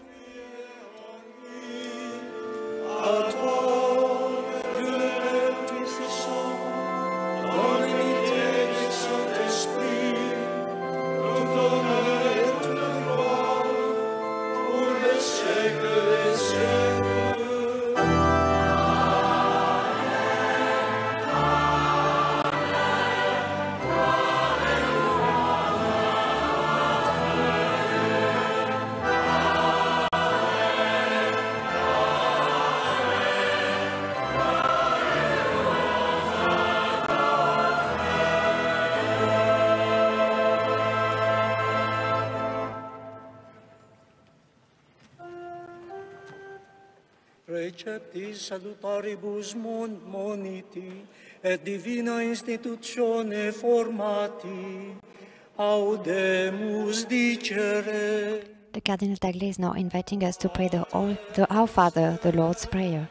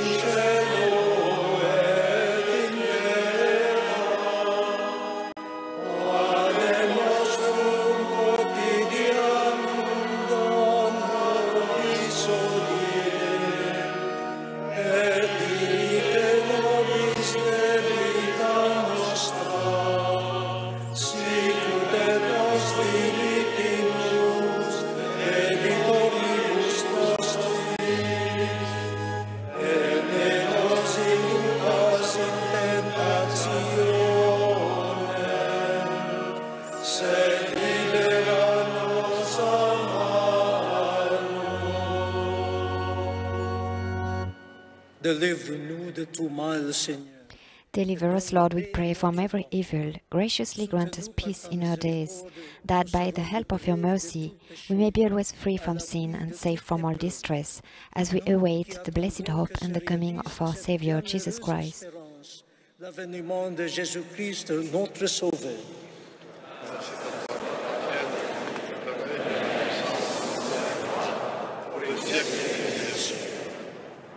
Seigneur Jésus-Christ, tu as dit à tes apôtres, Lord Jesus Christ, who said to your apostles, "Peace I leave you, my peace I give you," look not on our sins, but on the faith of your Church, and graciously grant her peace and unity in accordance with your will, who live and reign forever and ever. conduis-la vers l'unité parfaite. Toi qui vis et règnes pour les siècles des siècles. Que la paix du Seigneur soit toujours avec The peace of the Lord be with you always. Frères et sœurs, dans la charité du Christ, donnez-vous la paix. We are now invited to offer each other a sign of peace.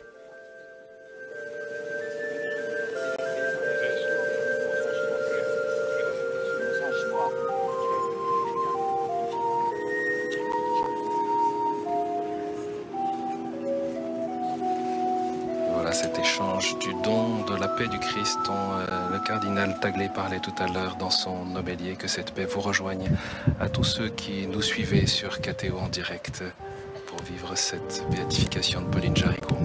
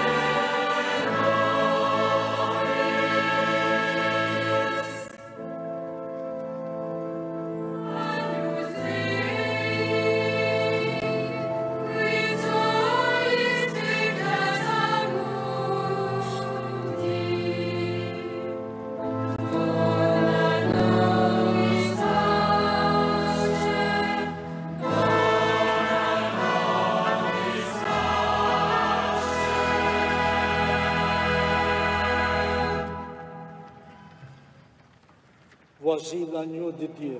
Voici celui Behold the Lamb of God, behold him who takes away the sins of the world.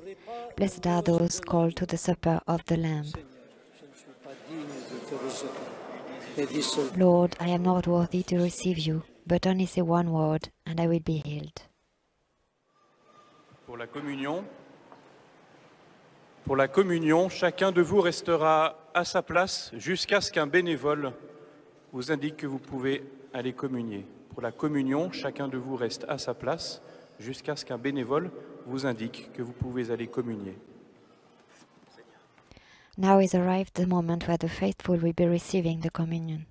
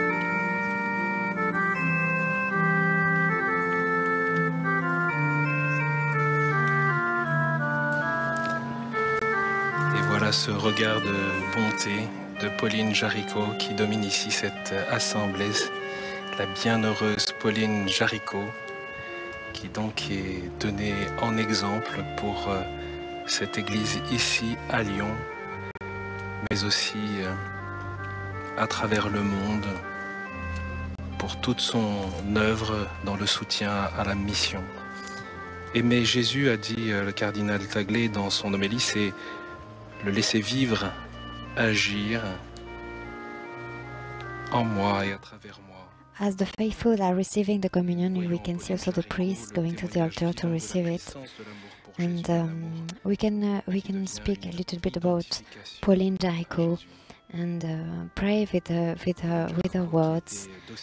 She said that prayer is a powerful engine that makes its force felt from one end of the world to the other. It goes to the heart of God Himself on the throne of His omnipotence to seek graces of life and salvation for all. Prayer is the kingdom of God within us. It extends in all, in heaven, on earth, and in the earth.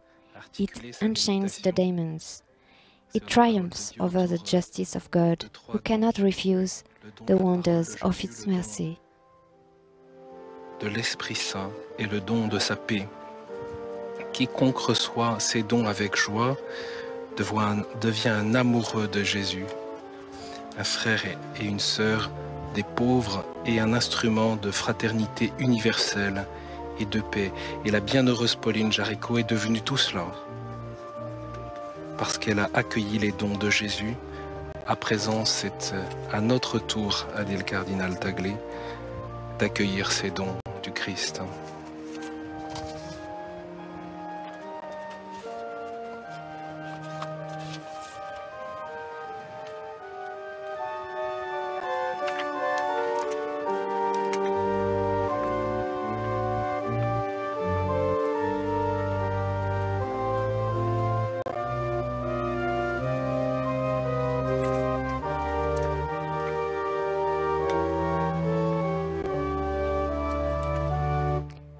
We have seen among the priests and among the assembly people from all over the world, because Pauline Jaricot, the new blessed of the church, was very well known in South America and Asia.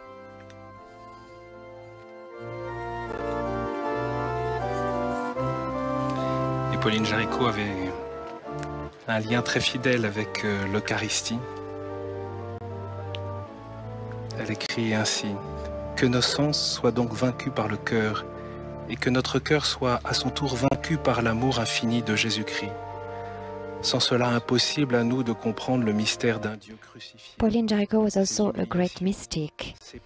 Oh Jesus, she wrote, your love, 1,000 times more ardent, more sincere, more generous than we can ever conceive, keeps the most profound silence in our midst, expressing itself only through 1,000 prodigies of goodness, always ancient and always new. Hâtons-nous de reconnaître enfin que le divin cœur de Jésus, adoré sur nos autels, est le seul signe de salut.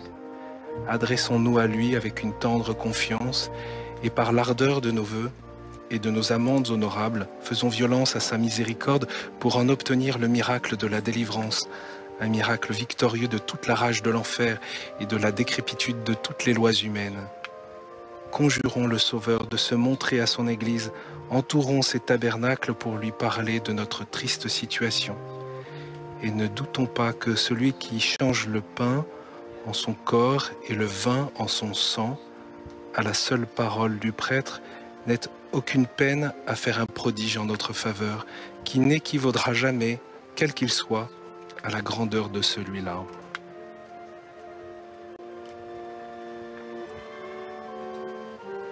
Voilà quelques écrits de Pauline Jaricot qui souhaitait réveiller la foi des chrétiens au cours de ce 19e siècle dans cette France et cette ville de Lyon qui sortait de la Révolution. Elle souhaitait réveiller la foi des chrétiens mais aussi celle des prêtres dans la présence réelle, écrit Monseigneur Georges Collomb qui médite autour de ces écrits de Pauline Jaricot. Elle souhaitait montrer toute l'immensité et la beauté du mystère eucharistique pour l'humanité, pour le monde.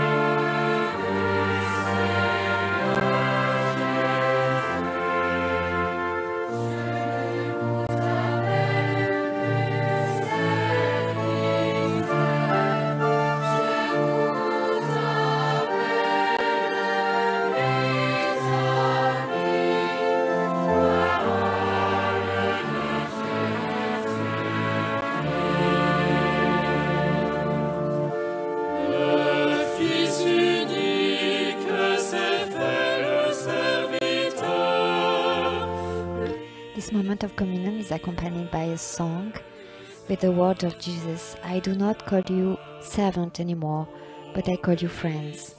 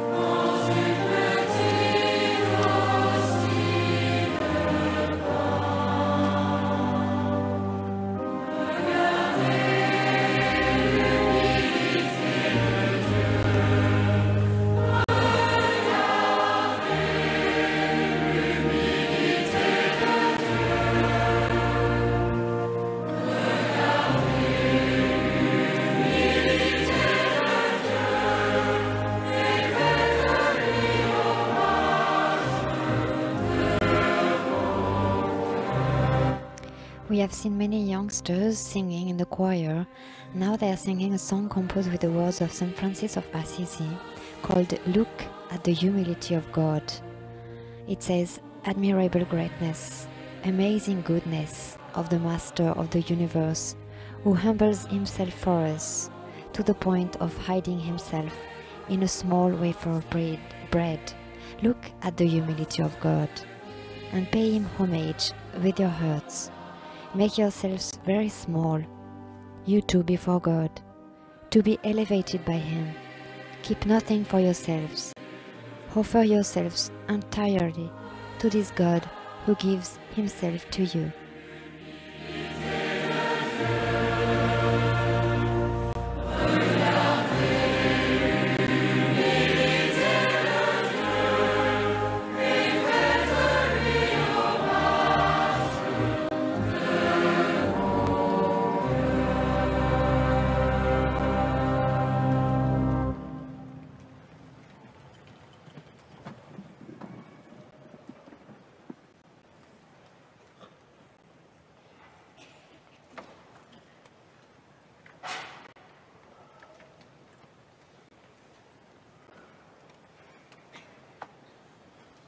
Prions le Seigneur.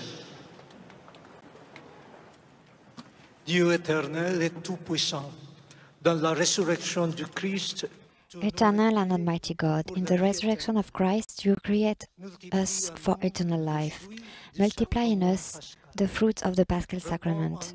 Pour into our hearts the strength of this food and bring salvation to Christ our Lord. par le Christ notre Seigneur. Et au terme de cette célébration, c'est Monseigneur de Germay, l'archevêque de Lyon, qui à nouveau donc va s'adresser à la fois au cardinal, mais aussi aux fidèles qui sont réunis, aux fidèles du diocèse de Lyon.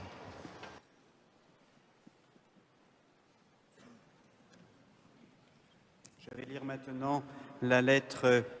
Monseigneur de Germay, Archbishop of Lyon, will read the letter addressed by the Pope to the Assembly. Diocèse de Lyon, rassemblés à l'occasion de la béatification de Pauline Jaricot. C'est avec une grande joie et une vive action de grâce que je m'unis à vous et à toute l'Église qui est à Lyon en ce jour de la béatification de Pauline Jaricot. Je souhaite que la figure de la nouvelle bienheureuse autour de laquelle vous êtes réunis aujourd'hui soit pour chacun de vous une inspiration et une force pour continuer à cheminer ensemble vers le Seigneur Jésus. Lyonnaise issue de la bourgeoisie, Pauline a consacré sa vie à la mission, au service des pauvres et à la prière. Pour soutenir l'avancée de l'Évangile et afin que tous les fidèles puissent participer activement à la mission jusqu'aux extrémités de la terre, elle créa l'œuvre pour la propagation de la foi. Puis elle comprend que l'Église ne peut vivre sans le poumon de la prière. Elle fonde alors le rosaire vivant pour soutenir spirituellement la mission de l'Église. Puisse notre charité se faire aussi inventive et efficace que la sienne. Apprenons à offrir généreusement ce que nous sommes, nos talents à Dieu et à nos frères. The Pope Francis in this letter expresses his joy and gratitude for this beatification of Pauline Jaricot, and he wished that the new blessed be an inspiration and force to all the Christians in Lyon to walk with Jesus. And he recalls also that the life of the new blessed showed that the Church cannot live without prayer. Que la vie de prière de Pauline soit pour nous un rappel constant que nous devons chercher la sainteté. En effet, à travers la sainteté, l'Église peut relancer son ardeur spirituelle et sa vigueur apostolique. Le baume de la sainteté engendré par la bonté peut soigner les blessures de l'Église et du monde en nous ramenant à la plénitude de l'amour à laquelle nous sommes appelés depuis toujours. Que cette béatification soit l'occasion d'un plus grand enracinement de tous dans la charité et d'un élan renouvelé. The Pope calls also the faithful to search for holiness constantly, to cure the wounds of the Church and the world. Fécondité spirituelle de votre diocèse à la protection de la Vierge Marie, à l'intercession de Saint Irénée et à la prière de la bienheureuse Pauline Jaricot, je vous envoie de grand cœur, ainsi qu'à tous les diocésains de Lyon et aux personnes qui participent à la liturgie de la béatification, la bénédiction apostolique. And the Holy Father sends his blessing, entrusting the diocese to the prayer of the new blessed Pauline Jaricot.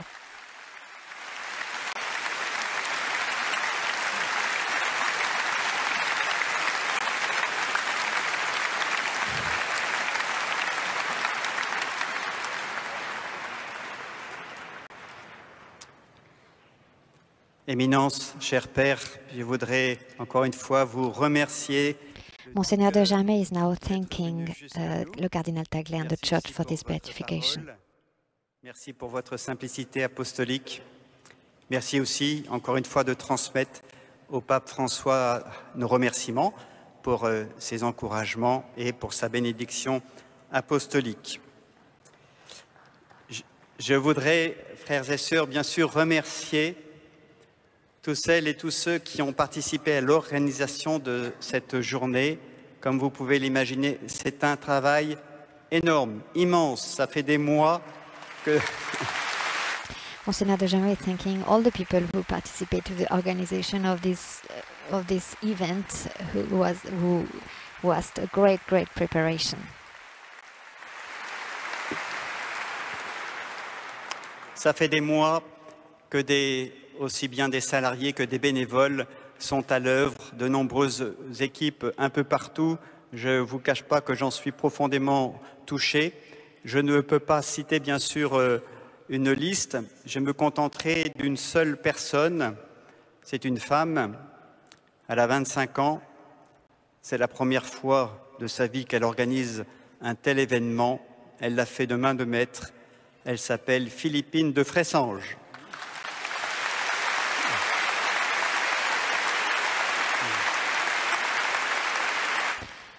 Monseigneur de Jamay is thanking especially a young woman, Philippine de Fressanges, who is 25 years old and who organized the event. Et leur engagement au service du rayonnement de l'œuvre de Pauline.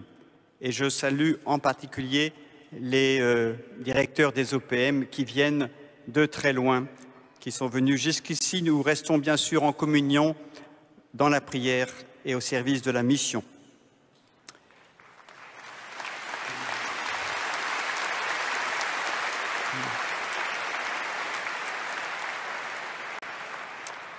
Vous savez que le pape Jean-Paul II était venu ici même en 1986 pour la béatification du bienheureux Antoine Chevrier.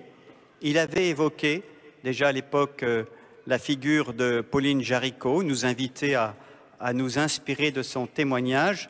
Eh bien aujourd'hui, nous célébrons sa béatification et j'ai la joie de vous annoncer qu'une paroisse de notre diocèse, la paroisse de la Croix-Rousse, a décidé de se mettre sous le patronage de la bienheureuse Pauline Jaricot. Monseigneur de Jamay announced to all that a parish from Lyon decided to take the name to put herself under the intercession of Pauline Jaricot, and he also remembered the visit of John Paul II in a expo in Lyon in 1986 for the beatification of Antoine Chevrier, and this time he added Jean Paul II spoke about Pauline Jaricot. Autour de nous, que la bienheureuse Pauline Jaricot nous stimule dans notre charité envers les plus pauvres et dans notre élan missionnaire. Et puis bien sûr, nous rendons grâce à Dieu. Tout cela n'est possible que grâce à lui et nous le faisons par notre chant. Nous pouvons nous lever. He's invited the assembly now to sing their gratitude to God.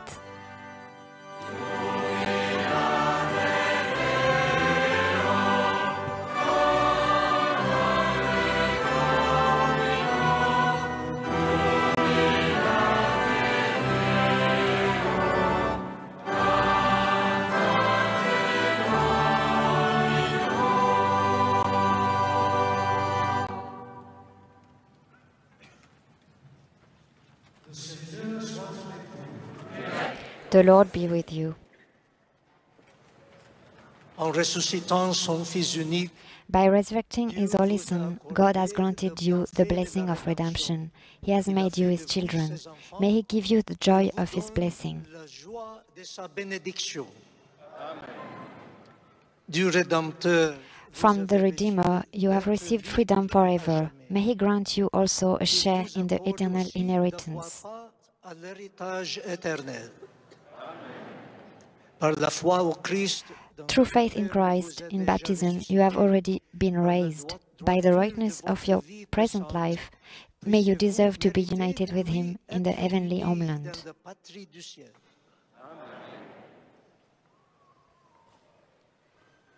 Et que la bénédiction de Dieu Tout-Puissant, le Père, And may the blessing of Almighty God, the Father, and the Son, and the Holy Spirit come down on you and remain with you forever. Allez dans la paix du Christ. Go to the peace, in the peace of Christ.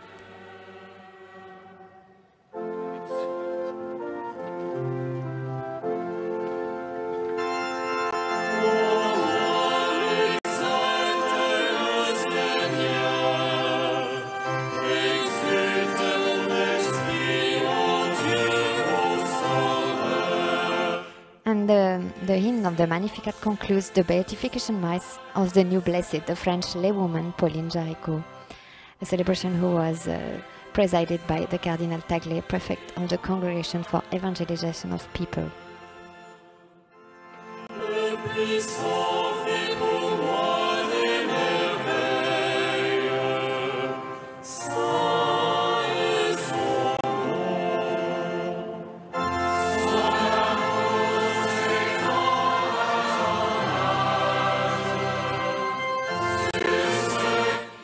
It has been a pleasure to accompany you from the Vatican studio during this celebration. As the procession goes on with the celebrants, I would like to thank all of you who followed this event with us.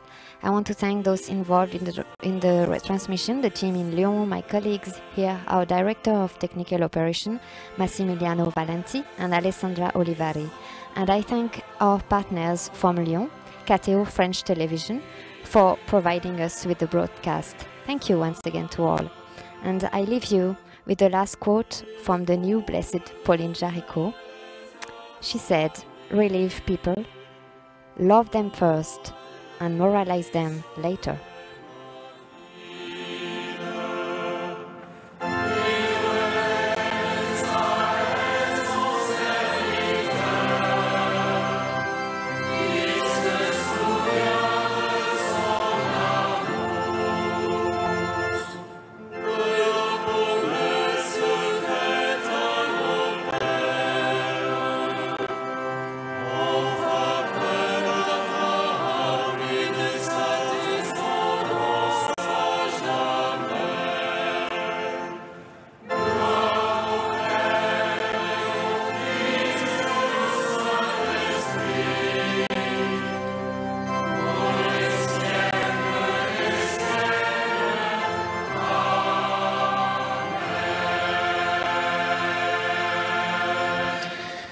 Et c'est avec ce chant du Magnificat tourné vers Marie que s'achève cette messe de béatification de Pauline Jaricot ici à Eurexpo à Lyon.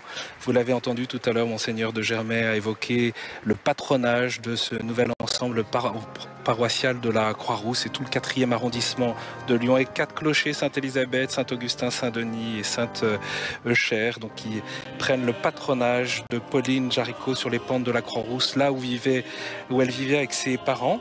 On peut citer également que la paroisse de Saint-Nizier est un lieu particulier de pèlerinage, puisque c'est dans cette église que repose le corps de Pauline Jaricot. C'est là où elle a vécu son expérience de conversion à 17 ans. Et la paroisse de Saint-Nizier vous invite à la Toussaint prochaine autour d'un grand spectacle vivant pour découvrir la vie de Pauline Jaricot, un spectacle intitulé « Les mystères de Pauline ». On peut citer également parmi les lieux ici à Lyon que vous pouvez désormais et d'ores et déjà visiter la maison de Lorette, là où Pauline est morte en 1862. les œuvres pontificales en France en ont fait un lieu de mémoire dédié à Pauline et à ses œuvres, évidemment. Vous pouvez retrouver toutes les informations sur le site opm-france.org ou autour des animations liées à Pauline, à l'invitation à la prière et surtout à l'invitation missionnaire. Il y a bien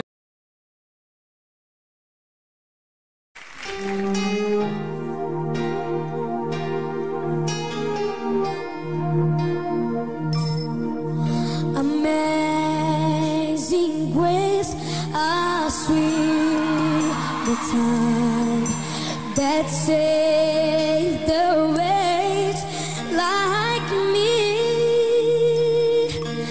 I once was the last, but now am found.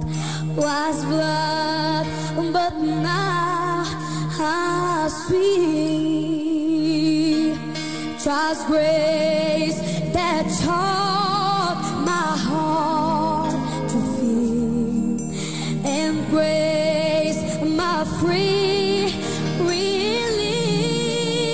relief.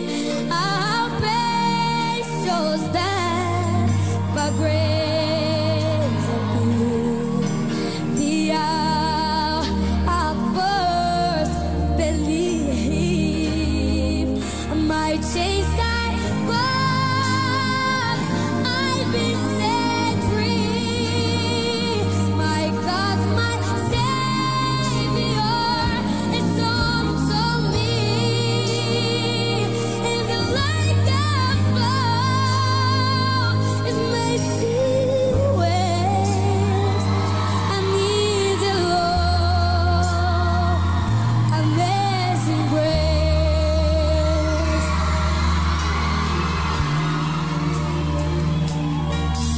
The Lord has promised good to me.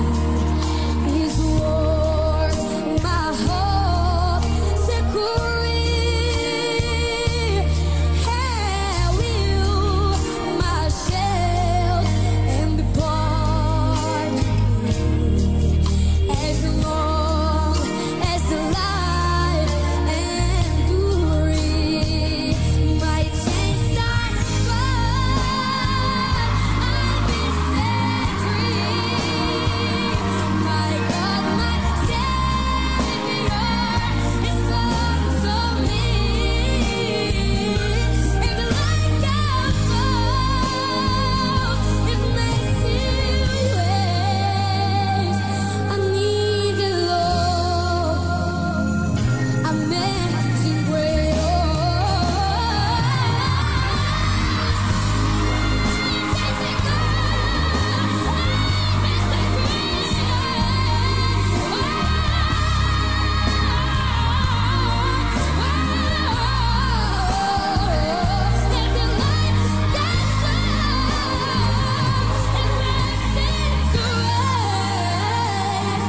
I need the Lord, amazing grace.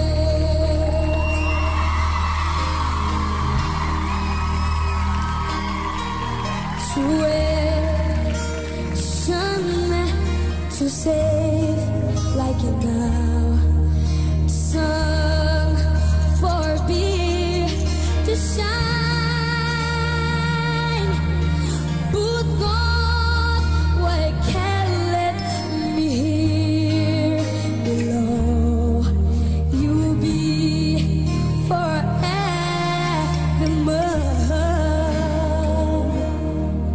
You be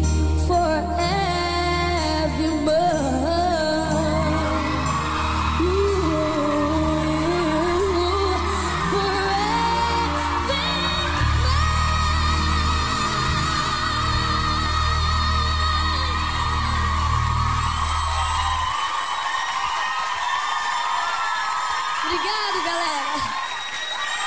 Plateia abençoada.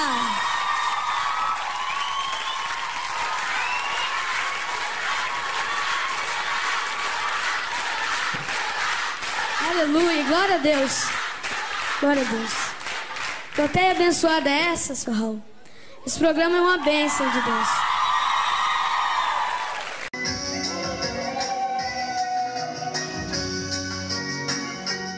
Ananga okondeka, masankho ndi ufulu. Ngakhale kunjaku kuli COVID-19, ndipo tikuyenera kutsatira njira zosiyana-siyana zopewera matenda awa, kuphatikiza kukhala motalikirana. Izi zisabweretse kutalikirana pakati pa awirinu, chifukwa kuyambira lero ndinu thupi limodzi. Kukhala pa banja kukuthangatireni kuziteteza ku COVID-19. Tsono ndikufunsani mafunso awa ndipo muyankhe momveka bwino. Iwe masankho, kodi umatsatira njira zozitetezera ku COVID-19? Inde ndimatsatira. Ziko. Nanga iwe ufulu, kodi umatsatira njira zonse zozitetezera ku COVID-19? Inde ndimatsatira. Zikomo. Iwe masankho, kodi unalandira katemera wa COVID-19? Inde ndidalandira. Zikomo. Nanga iwe ufulu, kodi udalandira katemera wa COVID-19? Inde ndidalandira. Zikomo kwambiri. Tsopano tisanadalitse ndi kumanga ukwati wanu, tipemphe amene ali ndi mphete kuti abweretse kutsogolo kuno.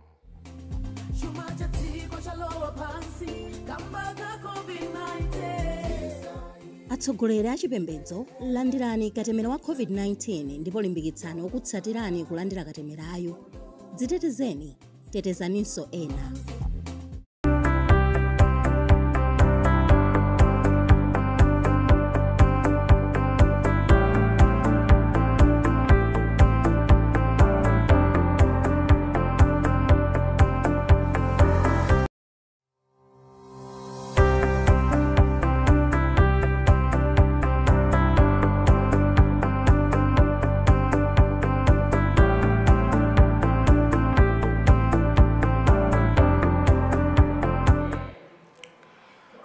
Tikulandireni pano pa kanema yanu ya Luntha TV kuchokera kuno ku Lilongwe studio.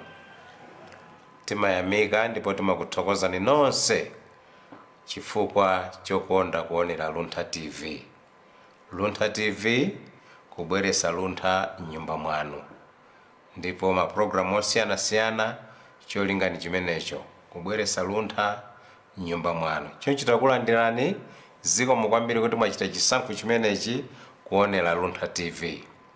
Mwa nthawi zonse lero ndabweranso pano ndipo ndikupasirani programu ija timaitcha Ethics of a Christian Worker. Ndipo okupasirani programu imeneyi ndine Jacob Mapemba, mulusi komanso mkonzi wa programu imeneyi. Zikomo kwambiri kuti muli pamenepo. Monga timanenera nthawi zonse, programu ino cholinga chathu ndi chothandizana kuti ifeyo akhristu, Christian workers, akhristu amene tili pa ntchito komanso tili ma business, pamene tili kugwira ntchito yathu ku office, pamene tili kuchita business yathu malo osiyana-siyana, tionesedi kuchokera mu zoyankhula zathu, zochita zathu, tionetse kuti ndife akhristu. Ndiye pano timabweretsa mitu yosiyana-siyana imene ingatithandize ife kukhaladi kuonesadi kuti ndife akhristu. Lero ndakubweretsani moto otani: tips for a successful business. Fundo zomwe zingatithandize kuti business yathu ikhale yopambana. Tips for a successful business.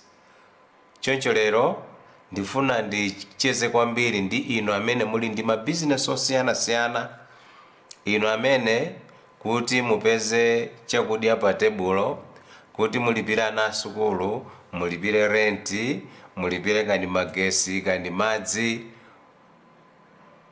mumadalira business. Ena alipo ndithu amene chibadwire chawo sanalowemo mu office kugwira ntchito yolembedwa, amangochita business.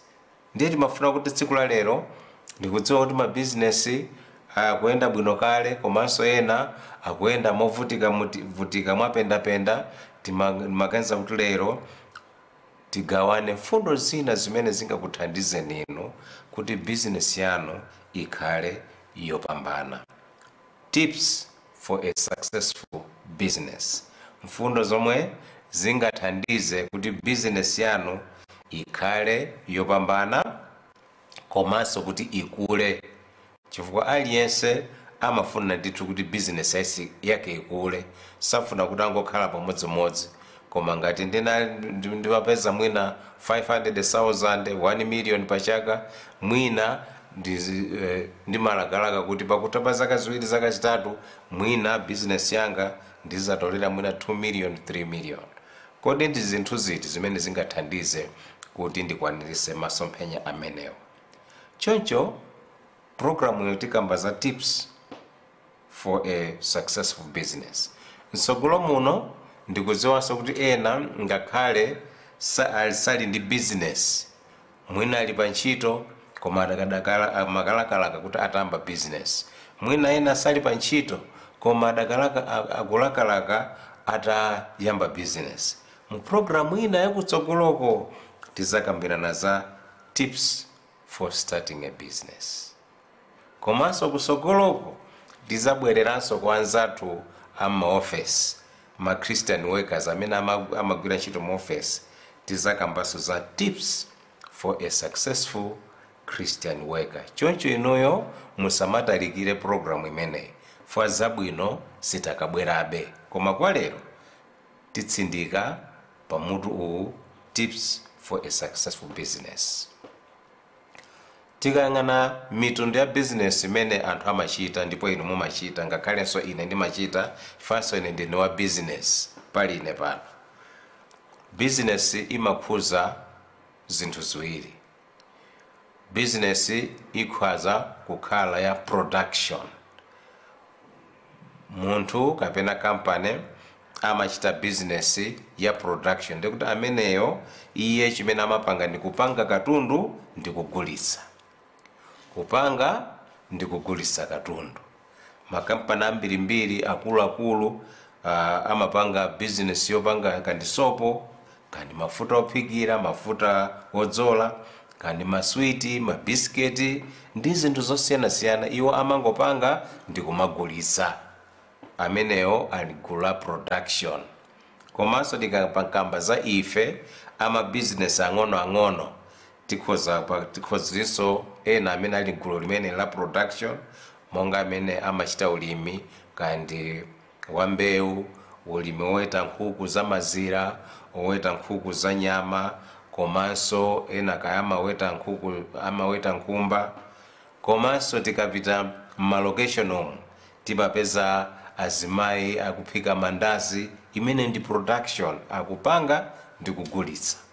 Kandi gizigege, kandi masikono, kakupanga yogurt, tikuonanso mu misewu pakali pano anthu akugulitsa yogurt. Tobwa, ena amapanga madzi, kandi freezers, ndi zinthu zosiyanasiyana. Ntchito yawo ndi kupanga zinthu ndi kugulitsa, pachizungu amati production. Komanso pa nkhani yomweyi ena mwina sapanga katundu koma amangogulitsa luso lawo, ngati amene ali ndi masaluni, amene amakonza maselofoni kandi makompyuta, amagulitsa luso lawo. Kandi barber shop sapanga katundu koma iwo amagulitsa luso. Gawo lina la business limene inunso mwina ine ndimachita ndi nkhani ya marketing, kugula ndi kugulitsa zinthu. Makatikakanizira kwa amene ali ndi mashopu, amapita kukaoda zinthu ku maholoselo ndi kumakagulitsa mu shop. Kugula ndi kugulitsa zinthu, imene ndi marketing.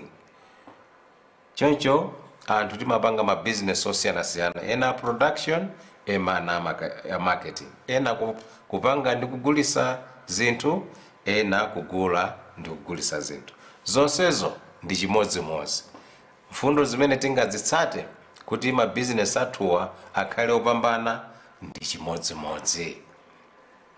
Choncho ndiyamba ndi ma tips amenewa alipo 10.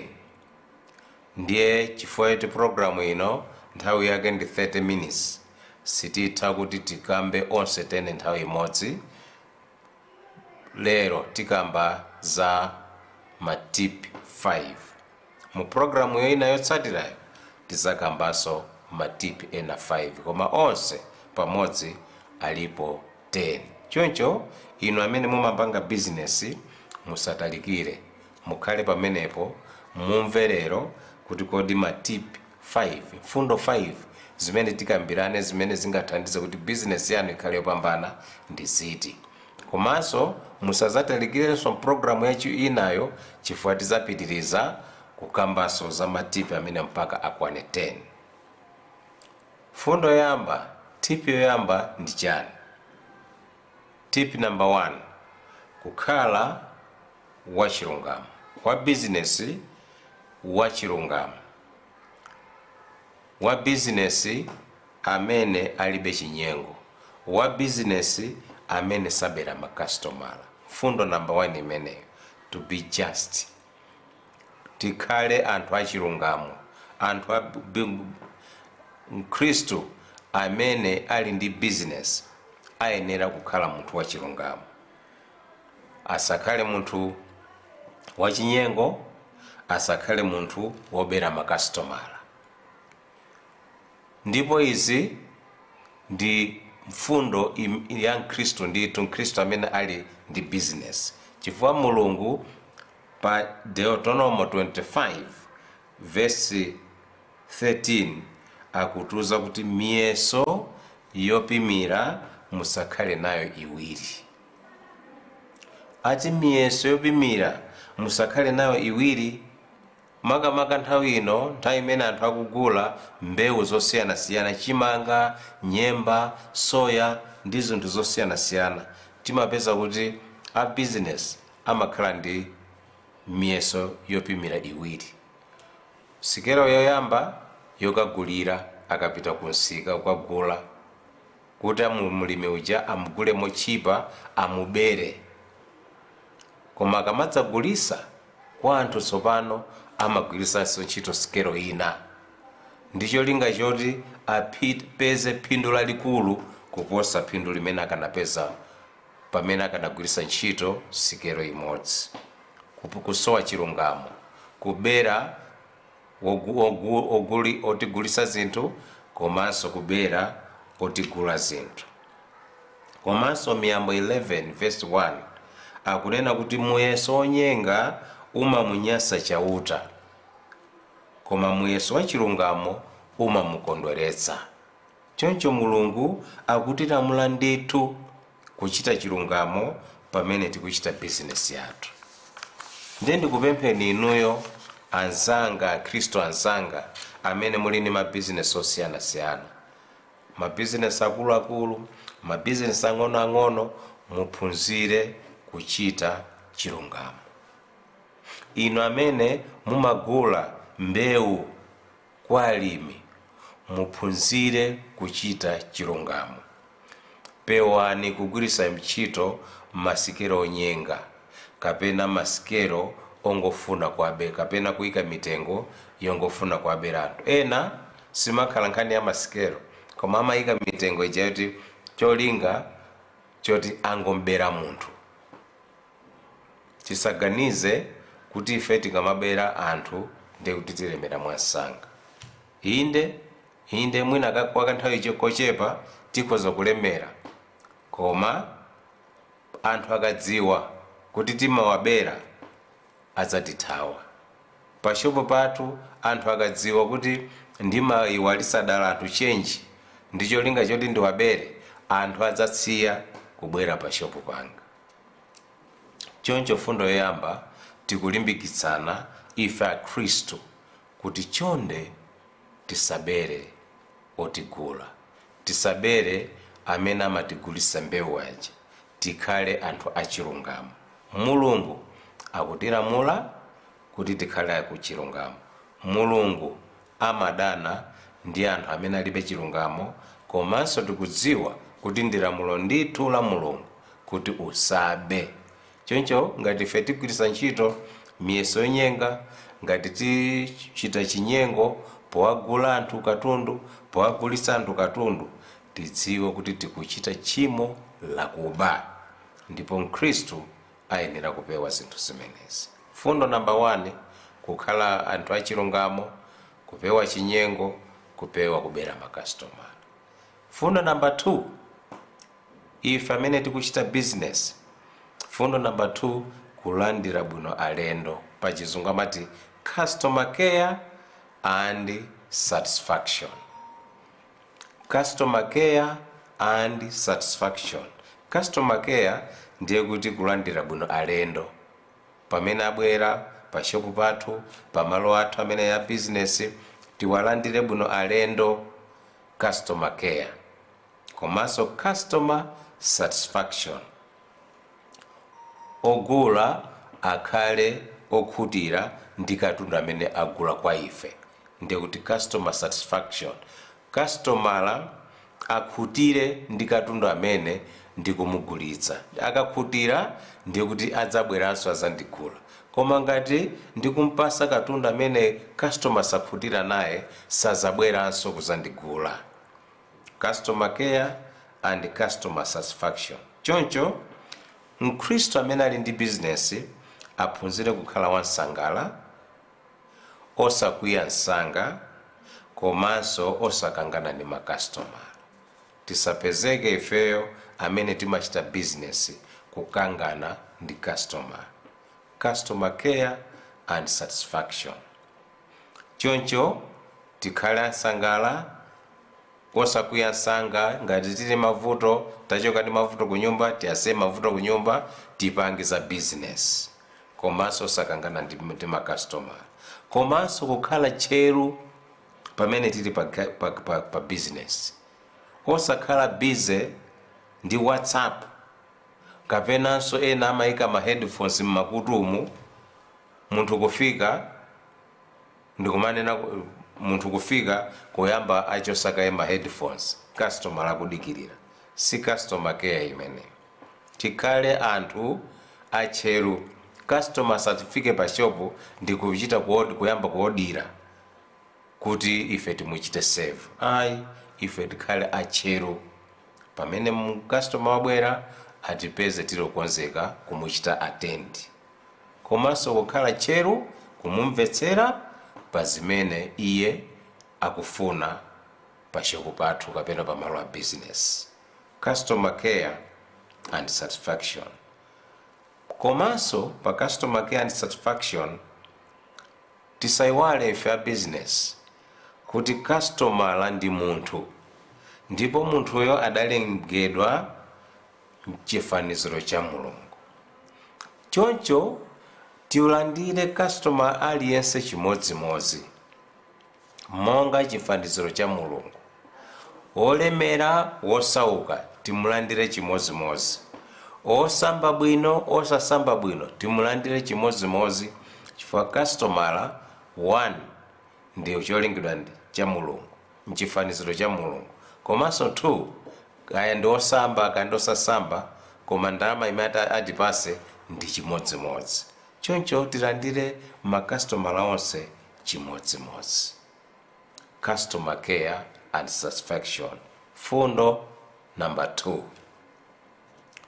Fundo number 3 yofunika kwambiri pamene ife tili pa business, kuti business yathu ikhale yopambana, ndi kusunga nthawi, time management.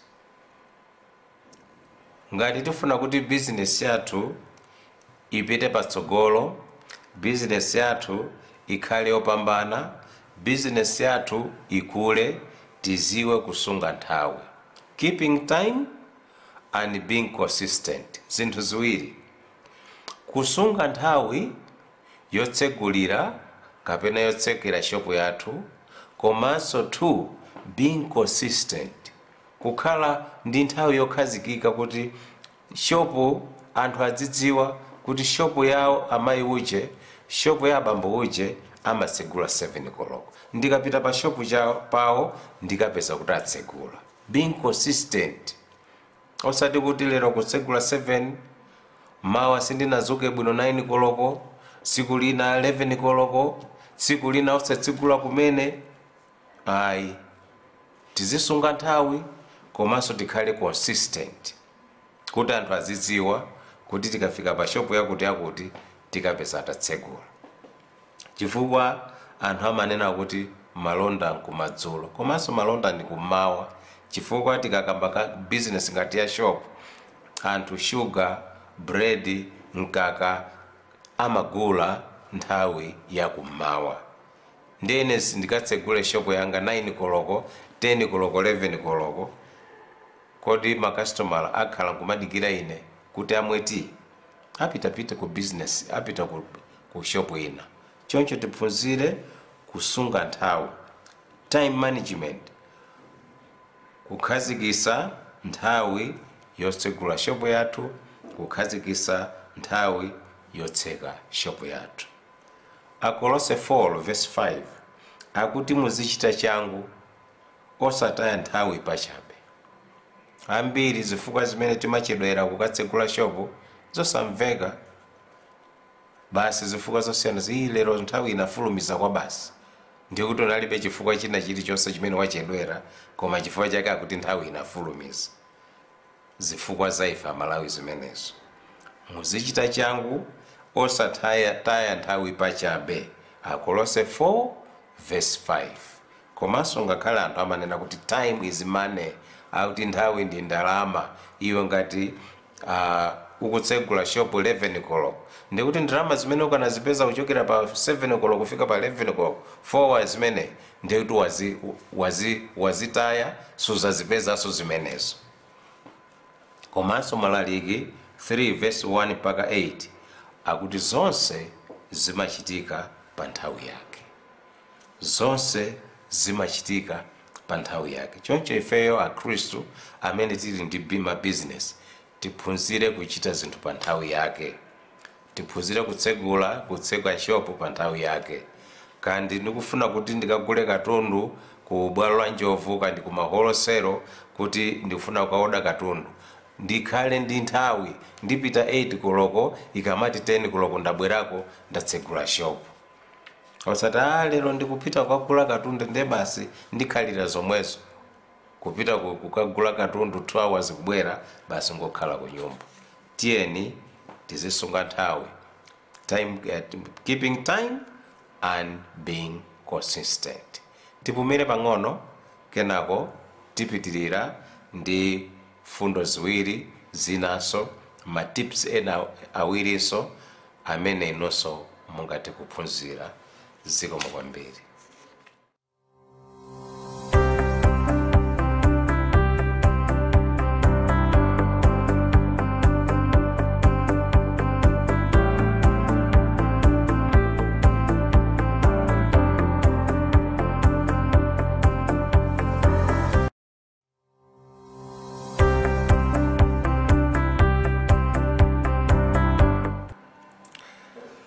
Tikulandireni chigawo chino chachiwiri mpulogalamu yathu ine ya Ethics of a Christian Worker. Ndipo tanena kuti lero tikukambirana tips of a successful business. Fundo zimene zingatithandize ifeyo amene tili ndi business kale kuti business yathu ipite patsogolo, business yathu ikule.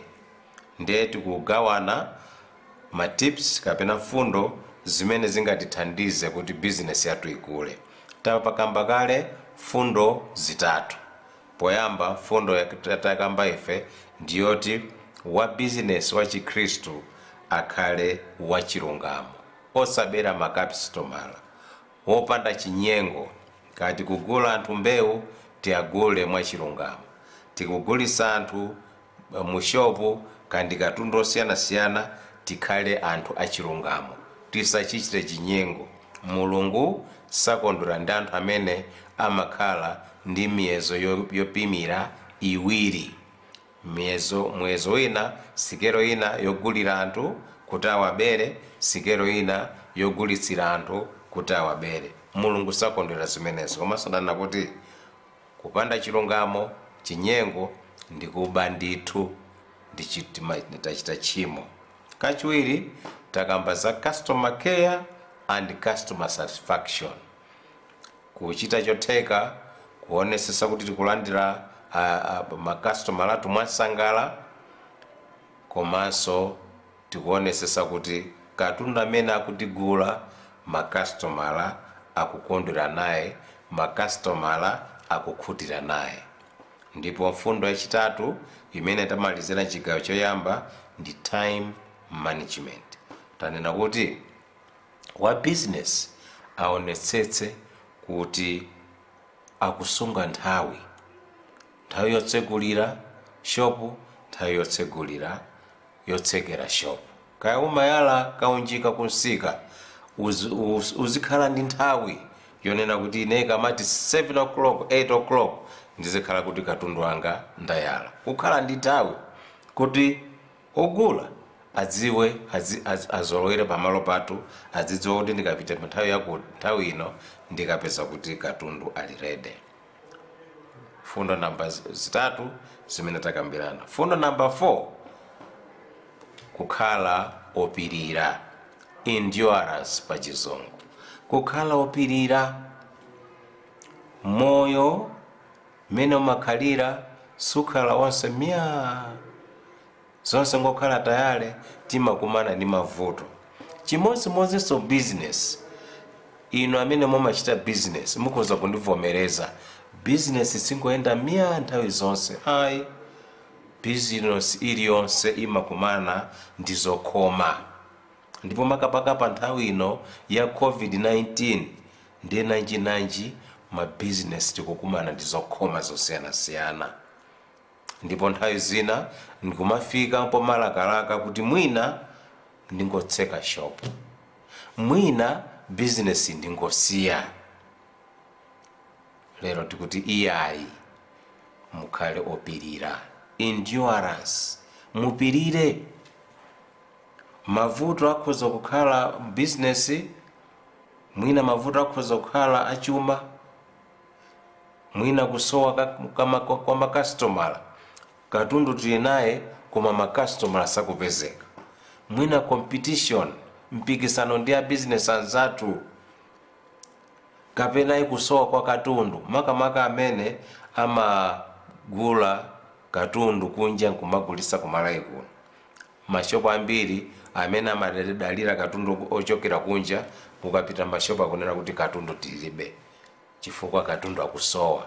M'mayiko ena muli lockdown, katundu sakufika kumalayi kuno.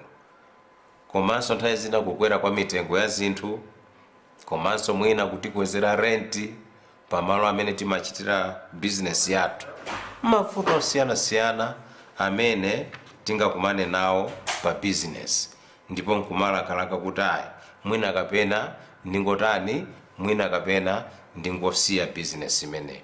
Ine ndikuti iyayi, musasiye business. Ngakhale tikumane ndi mavuto amtundu osiyanasiyana, tipirire pokhulupirira chithandizo cha Mulungu. A Korinto verse 4, chapter 4 verse 18. 2 Korinto chapter 4 verse 18 akunena kuti tikuthedwa nzeru koma osataya mtima. Tikuthedwa nzeru chifukwa cha mavuto amene tikukumana nawo m'mabizinesi athu, koma sitikutaya mtima podalira chikhulupiriro chithandizo cha Mulungu. A Filipi 4 verse 13 akuti ndingathe kuchita zonse chifukwa Khristu anandipasa mphamvu. A Filipi 4 verse 13 ndingathe kuchita zonse chifukwa Khristu anandipasa mphamvu. Ngakhale business ikuvuta, koma ndikhoza kupitira ndithu patsogolo, ndikhoza kupirira chifukwa Khristu anandipasa ndipo adzandipasa mphamvu.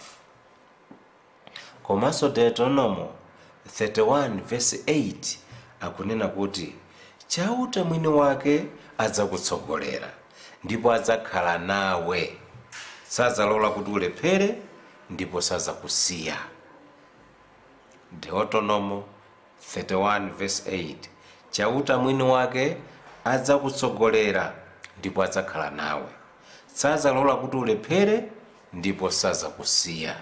Choncho ife akhristu amene tili mabizinesi osiyanasiyana tikukumana ndi mavuto chifukwa cha nkhani ya covid-19, koma tisabwerere mbuyo, tipirire ndipo tipemphere kwa Mulungu, chifukwa tamva ndithu kuti Mulungu sazalola kuti tilephere. Fundo ya namba 5 komanso yosiriza mu programu yathu ino, tips of a successful business. Fundo noyomaliza kukhala ozimana, self control. Kuti business ikule tikhale anthu ozimana.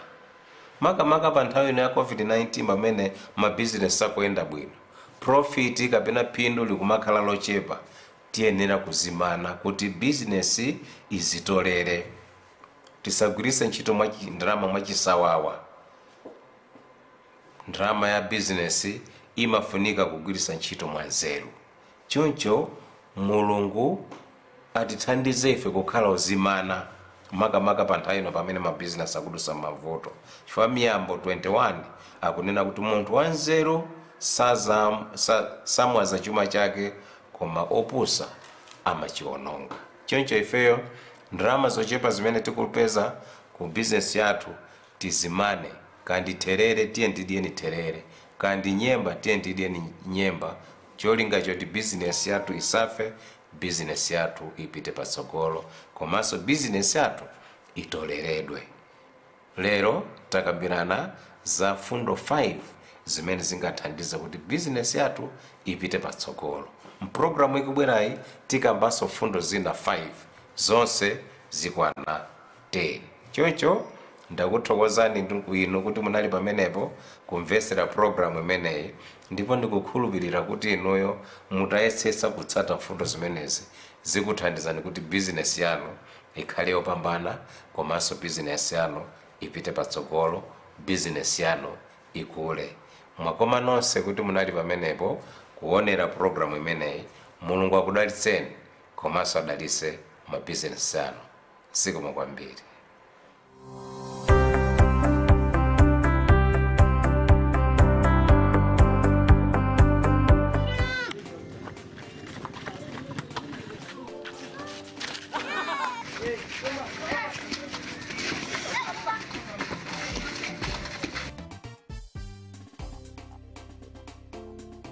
Kusewera nkokoma kwambiri. Ngeti ntonesese kuti COVID-19 isayimise mioyo yathu kuti tikhayotetezeka